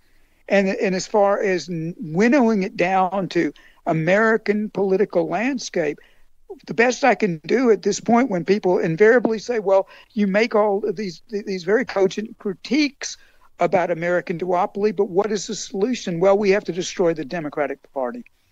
It's not going to be reformed. It can't be. It's not possible because of the structure of neoliberal capitalism and American militarism, where Democrats have even become the more aggressive war party. They have become the more aggressive war party at this point too. Yeah. And that's a particularly heartbreaking thing for me, is to see how there is virtually no anti-war movement left. This was the legacy of Obama, was destroying the anti-war movement. And I believe that the legacy of Obama was also to basically destroy the environmentalist movement, because we have neither at this point in the United States. Yeah, I mean, I think I would trace back the destruction of, this happened, Obama, yes, the anti-war movement that happened under Bush Cheney, that showed how superficial and partisan it was once the Democrats took over in 2006. Right. But I remember the seeds of this as being young. Our family had moved out of Alabama to Atlanta, and I would go to Piedmont Park, where the Allman Brothers would play their music on the cracker version of the BNs that started about 1969, 70 in Atlanta. And so there was always the Quakers and their stand. They're helping young men avoid the draft. And so there was a fledgling anti-war movement, even in the Deep South, that I was exposed to in Atlanta. And then, though, around the 70s, this mythos started about the veterans being spat on when they came back, and the liberals embracing this story about how meanie pants hippies were spitting on these men. I mean, think about the plausibility of this. These scrawny hippies, which were always being called commie faggots, right? Mm-hmm. And we are attacking veterans. We're spitting on them that returned from the killing zones of Indonesia. This was never a plausible story. So, and then the Rambo Chuck Norris myth started about, think about this, about something was left in Vietnam. Yeah, the truth was about that American culture isn't facing, and you have to go find these tortured POWs and release them. And this fantasy that we won the war again, and Sylvester Stallone's character in Rambo saying, "Oh, you let us win this time." Well, the war was unwinnable. That's why the American empire left, and then they blamed it on the anti-war movement. Somehow Jane Fonda going and demoralizing the American veterans and the American soldiers in the field by embracing the Viet Cong, and this narrative, this false narrative, started way back with the breaking of the anti-war movement, and then as you rightly pointed out, Obama bringing back the same lies and the same. This is the hagiography of American soldiering, which is a vast con game. I mean, yeah, I grew up I had a draft card. I mean, I'm old enough to still have a draft card, which they gave us in high school. And I one night with a couple of friends of ours, we same story. We drank a little too much, headed for a camping trip. Being the South, we had our guns. We set our draft cards on the end of the dock and shot them. And we turned around. It's a good thing we were white boys, because the entire sheriff and police departments of this local rural area had heard there was gunfire going off at this lake, and they surrounded us with their weapons. Uh-huh. And of course, if we would have been black, we'd have been dead probably. Right. But what I'm just saying is growing up in this Southern culture, where nobody questioned the military except me, where it was, and a few other people. But there was this idea that even though the South had been on the wrong side of history in the Civil War, and then had naturally become the fodder, that it had no chance in society, so they joined the military. And having a deep Southern that goes all the way back to the Ulster Scots and the Border Scots War with the British of being militaristic going on in the South, is this unquestioning hagiographic look at soldiers, that they're all heroes. No, they're victims of empire, like the poor people that they kill, whose countries they destroy. And that's always the tension point. I remember having my first job in construction when I was 18, and being in a hole with another guy he was black. He was my height. I'm 5'4". He was 5'4", and we're in this hole digging in it. We're softening the earth. A ditch after a ditch witch came through, and we're laying cable, and he's in there, and he was a Vietnam vet, and he looks at me and says, "Phil, you'd have been like me. You'd have been a tunnel rat." I said, "What's a tunnel rat?" And he said, "Well, small guys, they sent into the VC tunnels." Oh wow! And he said it was a death sentence. I said, "Well, Wally, you're standing here," and he said, "Yeah, it's because I fragged that MF lieutenant." And I didn't know what the word was. He had to define it for me, and it was all. And the guys in my neighborhood, that being a working class neighborhood, they had been Vietnam veterans too, and a lot of them practically never left the house after that, and only got through because of the grace of Quaaludes, because of the deep trauma they were in. So there were a lot of anti-war forces and reinforcements about what the military actually does to people and what it took to survive. And you're right, Obama was all part of that military hagiography that you can trace back to the 70s. as the American war machine found a way, new ways to sell propaganda, and that it was somehow traitorous and untoward and even immoral in its own way to question a veteran, where, a lot of these guys, just it's such a sad story about, they come back and they carry, unless they're psychopaths, they carry their conscience around about what happened and what they witnessed. And you see what the culture at large is attempting to do to the founder of WikiLeaks as we speak. Mm-hmm. They're deep. You're going to be punished, and you're going to be harshly punished in one way or another, marginalized like we are in the left, right? Even more so now because of the publications we write due to Google logarithms, right? Right. We're going to be marginalized in ways that way, but we're going to be harshly marginalized. Look at Robert Perry's story of being fired from Newsweek and the Washington Post that you and I were texting about earlier for breaking the October surprise. Yep. You're going to be your careers are going to be destroyed. You're going to be marginalized. And we look back to all of us. This is the root of the debacle. You have to. A guy I knew that was one of the founders of the recovery movement in the Southeast, very brilliant mentor of mine called Tom Butcher. He would always give this thing about what's working on you in the psyche when you're driven to take some medicating drug. And he said one time, coming from Biloxi, Mississippi, where I was in town, and everybody was having this fealty to this one individual who was the boss. And he said, everything everybody did, you could trace back to this particular political boss in Biloxi, Mississippi. And he says, you always go back and you use the Watergate expression, you follow the money, you see who's pulling the strings. And in capitalist society, you follow the money, and you can follow the direct trajectory of what goes on in the duopoly, the false narratives that go on about the U.S. military and the hero status of everybody in uniform. You can trace this to the prison industrial state. You can trace it to Jim Crow. You can trace it, as we were speaking, to the duopoly that allows all of this white supremacy and militarism to exist and to expand itself. Trace it back to who are the profiteers. Right. And Smedley Butler was talking about this in the 30s. Who was? Smedley Butler, War is a Racket. Oh, yeah. Yes. Right. He was saying that originally. Utah Phillips put it in another way. He says these people that are destroying the earth have names and addresses. And, the Unabomber kind of took that literally, which I wouldn't do. Right. But it's just like, these people do have names and addresses. We can find where they are. And we can find, and this is the hardest thing I think for all of us. What is my complicity in this? Right. Because I have complicity. I was, I certainly,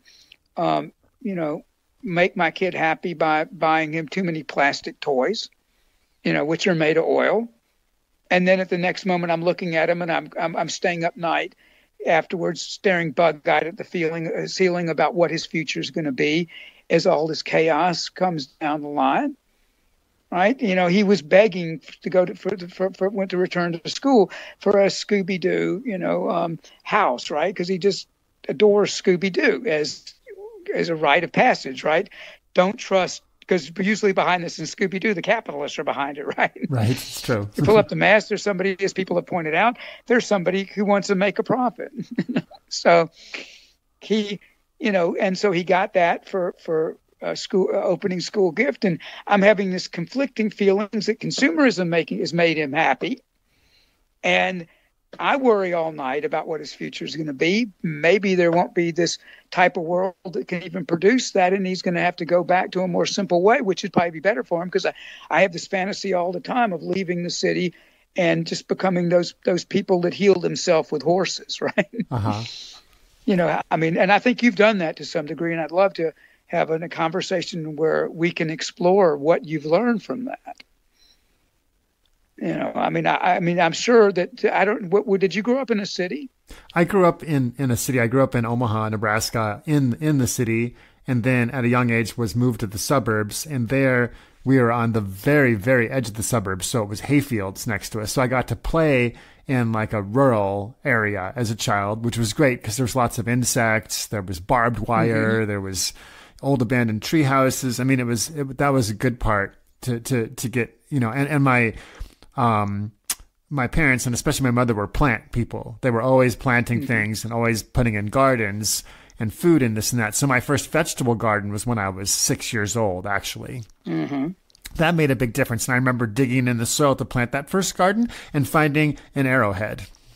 You too. And this was in Omaha, Nebraska. So they were there, and certainly. Yeah. So Omaha, that's a First Nations name. Exactly. Yeah, exactly. Yeah. And so is Nebraska. That was there. It was Nebraska, and that was their word for the Platte River. It means flat water, and so And so I felt that connection from a young age too, because the plant connection is really, as I've grown older, that's become the sort of prominent thing for me, is the connection to plants and wanting to work with plants. At first it was through gardening and farming, and then after discovering that, oh, wait a minute, there's other ways where we're not really trying to control and dominate the plants, but we're trying to work with and cooperate with the plants. That's the difference. That's the wild tending. That's the gathering, hunting part. And the touching and the contemplating the green fuse that connects you with the green music of the soul. Right.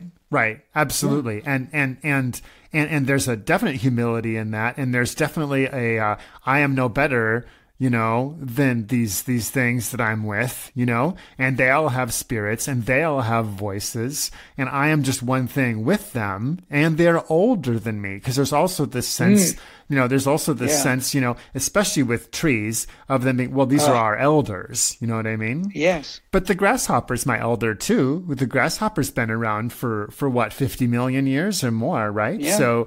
So I mean, so interacting with like that, and then So that really brings about not pleasure, but that brings about some kind of contentment or something, sense of belonging, perhaps, that I have never found within human culture. And so connecting with the plants is a way of not feeling alienated in life anymore. Yeah, I mean, the peace that surpasses all understanding, I think, is how it's put about, growing up, like I said, Alabama, we moved to the other side of the mountain, and then in a section, now we had no money, because people will hear this and they think I'm a rich kid from Alabama. No, we lived in a little apartment complex in a neighborhood called Mountain Brook. And if you know Birmingham, you think that's rich, but no, in my earliest childhood, we did not have any of that. We lived in a small apartment complex, but the back of it was a creek and a woodland. And there were copperheads back there, and water moccasins in the creek, and fish that I could go fishing. Crawdads, all of that. And so I had that same experience. And when my father and I would travel sometimes, because he had when he still had the business, or the scrap metal business, and then after that with his back, when he traveled on photography, we'd go on fishing expeditions, and we would ask maybe a rural black farmer whether we could fish on the part of the lake or a creek that went into his land, and we'd always bring him some fish afterwards. And then we'd sit with them, with people, and talk. And this understanding of, they would invariably talk about Jesus. And so I got this understanding of what Christians actually at their best mean by Christ is this: Christ is like a seed. He goes in the ground, he grows his life. At the flowering of his being, he's cut down and the seed is left, and it grows again and is reborn. And we'd sit on the porch and be snapping beans to cook with the fish. And Christ was as real to these people in rural Alabama as the snap beans beneath their fingers. And, it's very sublime. You're getting that experience. And that's what I want my kid to have. We're here in Munich, which is a much more livable city. I had some people convince me that were followers of my writing to move here and not to move to Berlin. But there's some things I regret, because it's a highly bourgeois city. And there are a lot of parks that he can get some of that with. And, with the limited money we have, I don't have enough to travel. And then since the lockdown, geez, Right. But there's a whole forest culture here in Germany that if you have ancestry, you probably know about, where the Grimm's fairy tales came from. Mm-hmm. And a whole connection of the forest to the Teutonic mind. So, I intend when we can finally get our vaccines or whatever it's going to take to get beyond this, to make some deep exploration of that. But because I want my son to experience what you and I had there. Mm-hmm. Of, my grandmother was my grandmother on my maternal side was a gardener, and that family had their garden. They were out once you could put seeds in the ground or grow things in the cold, the cold soil, like you actually can in Georgia. You can have your turnips come in at a lot of times during the year. You can have, so there are things you can even grow in the coldness of winter. They're my wife's family, as I said, they sustain themselves on doing work, and they always had huge gardens where people bartered. Somebody had some chicken, they had a lot of beans and tomatoes. People would be bartering to make the food along in the 80s with their government cheese too, Right. But so, that's a very strong part. And it's something I've actually, when I was touring around, I could tell the songwriters that grew up strictly in the suburbs, the songwriters that grew up in the country, and the ones that grew up in the city. Mm-hmm. And because there were the way that nature flowers and transforms, and the way the asymmetry of a flying bird sometime, the rural writers had that. The suburban writers had a cul-de-sac. Right. And they had this mall experience, and the urban writers, and I'm not criticizing this, but their rhythm, the way they were drawn to rhythm was in a different way, because you're always stopping at a light. You're always having a grid experience. Mm-hmm. And that's one thing going lucky enough where I grew up into, where the roads were made by Indian trails. I remember one time I was doing some filming of some videos my wife and I did, and we were traveling around in my old neighborhood outside of it, the first suburb, Medlock. You hear the Scottish aspect in that. The Scot-Irish aspect of Medlock was the neighborhood. It was the working class neighborhood that fed working class white kids into my high school. And I was driving around. I was talking about the various memories of the place. And I said, see, look at the way the streets move in here. These were started from Indian trails and then became places to move mules along. And the name of a street, just as I was saying this, as we approached a street of a name I had long forgotten over the decades, it was called Indian Trail Road. And so I would always tell people I can never become a New Yorker, because the grid plan here, my Appalachian Piedmont mind cannot. There are, you completely, they flattened Midtown. They went from lower Manhattan, they flattened Manhattan, which meant land of many hills in native lexicon. Oh, I had no idea. It was completely leveled up to Midtown. It was unrecognizable as far as what the landscape was. And then a grid plan was put up there. And I was saying that no matter how long, because I've been coming and living in New York for a period of time since the 80s, and coming back and forth and living in LA and living in the South again. But when my wife and I moved back there in the late 90s, that for as long as I'll be in New York, I can understand the rhythms of the city, but you will never make me a New Yorker. And the reason was because I have internalized these Indian trails, and that you just my mind is like the peaks and valleys of Appalachia and about the Piedmont Hill Country, and I can never live in this place is haunted. I know these ghosts because of my Ashkenazi and Sephardic ancestry from Europe, and I know the ghosts that haunt these streets, but the landscape is never, even when I go into outside of the city, into the Catskills or further into the New England woods. This is going to be a beautiful Sublime for me, and the plants, but the family plants that I know are the way that light filters through the pines, or the way that the tulip populars grow up and pierce the southern sky, and the way that landscape looks, as opposed to the way this landscape of maple trees looks here in the Northeast, which I love, which is, and California, where you're from. Boy, are you living in California? Did I get that right? I lived in California and Oregon for, I spent most of the last 20 and years you're in there. Oregon Yeah. now, that's right. Yeah. That's an alien landscape. I mean, that terrain, when I get there, I have the Sublime of feeling like I'm in a Ray Bradbury story. Oh, that's funny, because I feel, to me, going out there and discovering those places felt like coming home in a way. Interesting. Mm-hmm.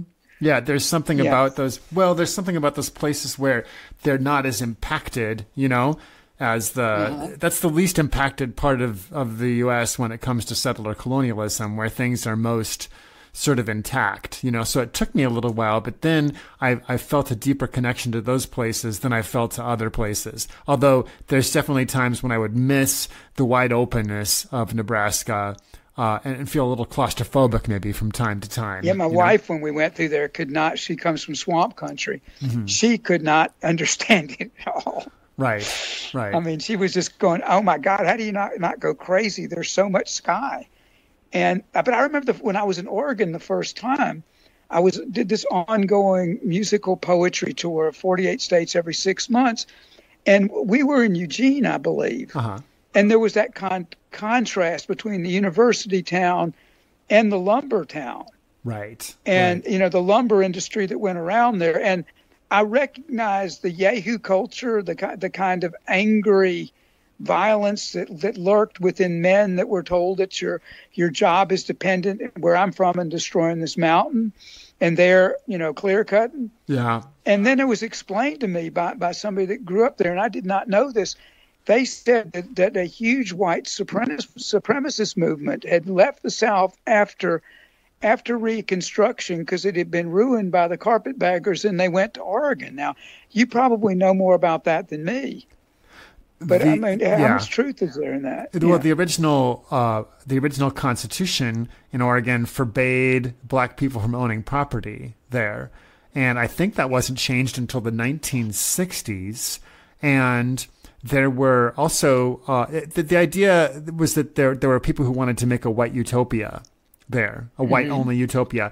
And so there's places like White City in Southern Oregon, and there's places that a lot of those towns had white crosses in them, like when you come up to the town. Eugene still has its white cross, actually. It's up on a hill close to downtown. But yeah, people are, think of Portland as a liberal and are surprised to hear about the right-wing fascists who've been coming there. But that has been the white history of Oregon from way back. Yeah, has been these white supremacists. And you go out to Eastern Oregon and it's like, it's 93 to 95% white, with a small amount of Native American, a small amount of Latino, mostly connected to the agricultural industry, and then a very small number of black people and Asian people. And there were actual massacres of Asian people, Chinese especially, in the late 1800s in Oregon, because they came out to work in the mines and on the railroad, and then when those projects ended or there wasn't as much gold, now we're gonna shoot you, and so some really terrible things happened there. The landscape is gorgeous, and in Eastern Oregon there are Native Americans out there who have their reservations actually on their original lands. So, out east, a lot of the Indians got force moved to like Oklahoma or whatever. And in Oregon, some of them were fortunate enough to merely have their territories shrunk, so they still actually have portions of their original territory and therefore are more intact, as cultures. And so I've been able to meet some of these folks too. And that's been really, fascinating to see how they haven't lost as much and how they're now also able to. There is a renaissance in people, and a lot of the younger Native Americans wanting to reconnect as well, and that's been a great thing to see. Yeah, well, the catastrophe of Western culture. Yeah, that's what it is. So it's just like so many people say, why are so many millennials now embracing socialism? Well, you hear a lot of disparaging snark about young people living in their parents' basement, but that they've met the capitalist economy for what it is. Yeah. And they're not needed like my wife's side of the family were needed to be mill workers. And they were, and the children went into that, and there was you could find a way to exploit children in early capitalism, like, for example, when the English commons were cleared and the people were sent to industrial cities, and you had horrible outbreaks of contagious disease, and the lifespans dropped 25, 30 years. But there was no alternative. Now, with young people, there are no factories to exploit them in. Right. And so they have that they're feeling the full effect that if you want a job, what are you going to go do? You're going to go work in the service industry and not make enough money to pay these hyperinflated rents because the landlord culture rules everything. So they live with their parents' home. They live with that humiliation. Unfortunately, so many of the young men, that are disparagingly called incels, because women grown up in materialism, understandably say, I need somebody that can make at least an equal income for me to be able to pay the bills, or I live in constant angst. Right. I mean, it's interesting. The root word of anxiety, angst, comes from back to the Greek, of the Greek figure of Ananke, who was the goddess of necessity. They had no temples to necessity to Ananke, because there's no way you can bring her an offering. You have to eat, sleep, and find shelter. You don't bring her an offering to appease her. She just is, Right. So when we have generations of people that are brought up to be that necessity, which the word has been traced back to angst, anxiety, to literally a choker that went around a slave. Oh, wow. It went back to being shackled in that particular way at the neck, being yoked. That's where the name comes from. So in New York, I used to notice this phenomenon of women looked at your shoes and other women's shoes to see where you existed in the food chain. Ah, right. Yeah, because it's very telling. And so that anxiety, which does not have to exist if we move towards an egalitarian landscape, right? Which is another form. Altruism is just as strong as the nihilism at the heart of the terror that comes from this anxiety that we're not going to get what we need to survive. And so we could have a culture of abundance where we are not gripped by that goddess in her totality and to become monotheistic in that way.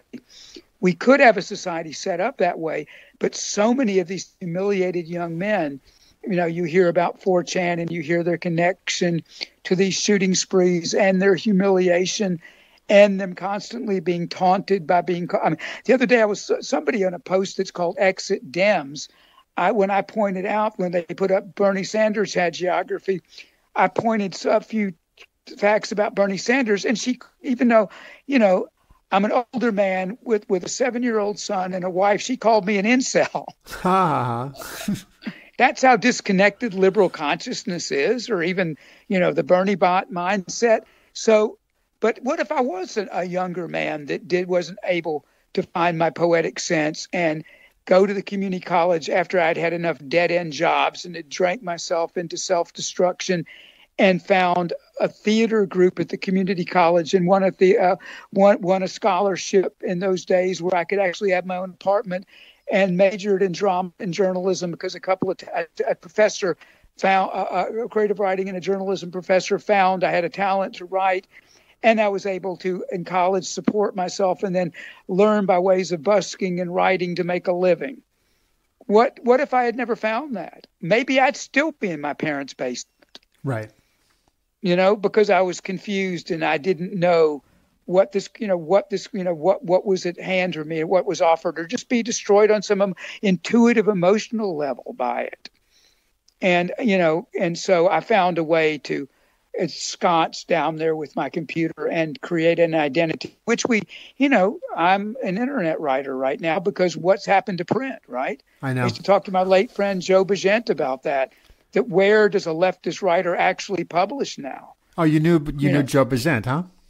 Oh, yeah. He read my writing, I read his, and we got to be pretty close before his death. He was really one of my favorite writers before he died. Yeah, we used to go down and visit him in Winchester, and he'd come up whenever he'd stay with us. He'd stay with us in New York when he came up. Yeah, I miss his voice in these times. Yeah, and Joe destroyed himself. He couldn't reconcile that. I mean, Joe had a number of addictions, and the smoking addiction eventually killed him. Right. And but I understood we'd spend up long hours. I remember showing him Miyazaki's Spirited Away, and trying to, without overtly preaching to him, that Miyazaki grasped that you can never get enough of what you truly don't want, to paraphrase Eric Hoffer, as I did earlier. That Miyazaki's movie Spirited Away shows the house of the spirits that can possess us, and the way that the spirit... Have you seen it, by the way? I have not. No, I really want to. It's I on would my highly list. recommend the animated cartoon. It's brilliant. Well, you can't call it a cartoon. You could say, animated work of brilliance by the Japanese animator Miyazaki.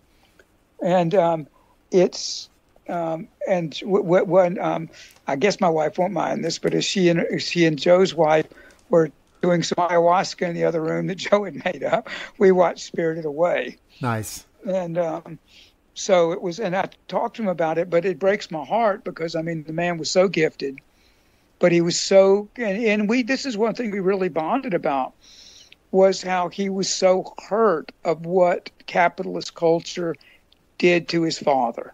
His last book is about that subject, Rainbow Pie. And I had the same experience with my father, that how an intelligent man with many gifts had been so broken so young by this, essentially what was a hierarchy of bullies. And, my father's sensitivity of not knowing what he was, being half Native American ancestry, being stolen from his family, then attempting to adapt to a working class Jewish culture in Birmingham, where his mother, a widow, who was imposing in the Joan and attractive in the Joan Crawford sense, was trying to find a suitable mate and found a man that owned a couple of retail stores in Birmingham that was considered affluent, and essentially rejected my father sending him to military school, which sent him into the American military. And my father never recovering in his own way from these traumas. And Joe's father essentially, after they moved out of Appalachia and moved to Winchester, having the same problems. And the way that these howling demons of shame play through you when you're with that, when you're in that culture. And Joe found a remarkable style of expressing that later in his life. Before that, he had lived in Boulder. He had, he had been exposed to Henry. He was a friend of Hunter S. Thompson, but was really laboring within, pretty much mainstream journalism till he had a crack up, almost destroyed his marriage, went back to Winchester, began at the early years of the Bush administration, writing about his people. And it came through with such clarity and humor and passion that he became a bit of a phenomenon. And I don't know who we were met when the writer John Stepling, the playwright, had liked both of our works, and he said we had an online three-way discussion, and from that Joe and I forged a friendship. And he's somebody who I deeply miss. Yes. I still pick up my I have a Hawaiian ukulele he gave me. Oh, nice. When he found out I played the ukulele. It needs a little repairs now, so I'm playing my plastic pop art one. But whenever I take out that ukulele, I shed a few tears as I play it for Joe. So we've been talking for a little over 2 hours, and I think I want to wrap it up. I know, right? Yeah. So I want to wrap it up. So maybe just maybe we could end just by talking about how to keep one's perspective over the course of the next 2 months here until the election. And if your answer is just, turn off the computer, I understand that. I do have to do that sometime, but I really can't. I don't think it's the place of writers to offer remedy. We have to find a way not to go around it, but to go through it, and sometimes even in extremis. James Hillman, who I mentioned, has a book called "We've Had 100 Years of Psychotherapy and the World is Getting Worse." And sometimes I think you have to find the part of yourself that can stay centered, but be off balance at the same time, in the poetic sense. And I think we have to feel the extremists of this, but remember there's the part we can go crazy and be sane at the same time. And did you understand what I mean by that? That we're going to have to look into the abyss, and we're going to have to report back on. And the only thing we can do is find the means within ourselves to find a way to give an honest reportage and make it interesting. That's the only thing that we can do as writers and creative and activists. The activist wing of us have to go out there, and we have to. The barricades have to illuminate the night. That has to be done, and so this election is going to go badly, no matter who wins. Yes. It's going to go badly. That Biden's going to come in there at best. I don't think he has the political gifts to be a Trojan horse like Obama. And so what I think will happen under a Biden administration was you're going to get a more gifted and more destructive demagogue than even Trump rise after that. And so the destructive demagogue that Trump is would wreak havoc. And, there's no tea leaves. I can't look in any crystal ball about this. I can just have an understanding of what the second law of thermodynamics and how it works. And that systems that are both insular, like U.S. culture and its political class are, they veer into states of hypertrophy. And the result is a whole lot of suffering.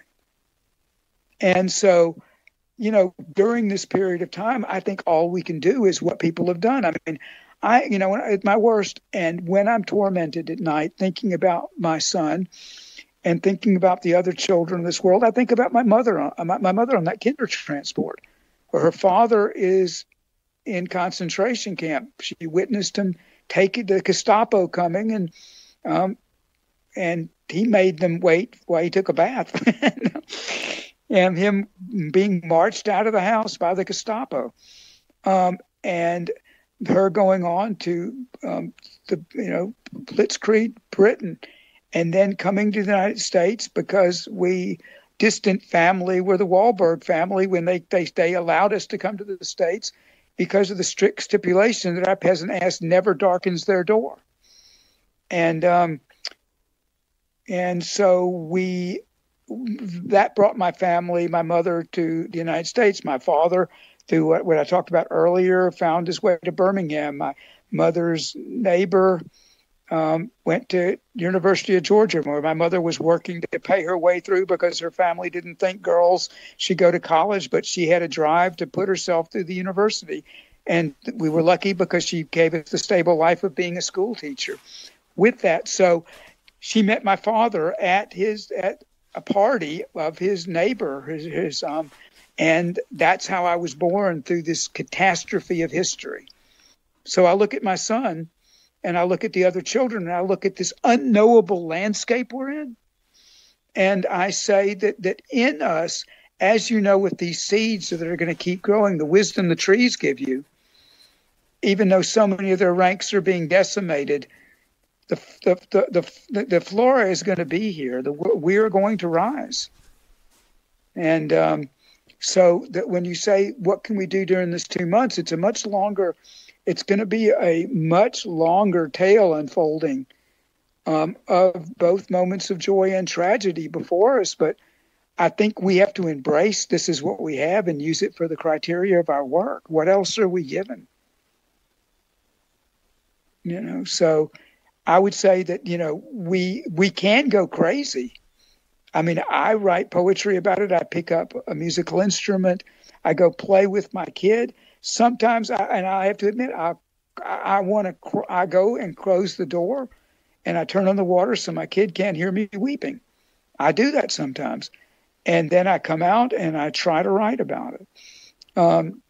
So I think we have to say, you found your way to contribute. And by this way of the ancestry coming through the seeds that we were talking, it goes all the way back to the Big Bang and how the nutrients were put in the soil and we are made of those same things. You are doing your part, I think, every time you pet a lonely cat, I think that probably makes you like they bring animals into old folks' homes, and that helps them, and for sick people and autistic people and people that are. Think about the alienation of people that are afflicted with this malady that is growing with autism, and how being around animals helps them. Right. So I think I would tell you to go pet some kitties. Voices for Nature and Peace is produced in the Gila River Valley, New Mexico, USA, on land that we acknowledge is illegally occupied Apache territory. The intro music is Zero G Yogi by Big Z, with narration by Kelly Moody of the Ground Shots podcast. This outro music is Trip A, also by Big Z. Commercial break narration by Nikki Hill. To become a financial supporter of this podcast and to gain access to members-only content, visit patreon.com/Kolibri, KOLLIBRI. For more information on Radio Free Sunroot programming, please visit radiofreesunroot.com. Thank you for listening. May you find joy in your own nature and peace.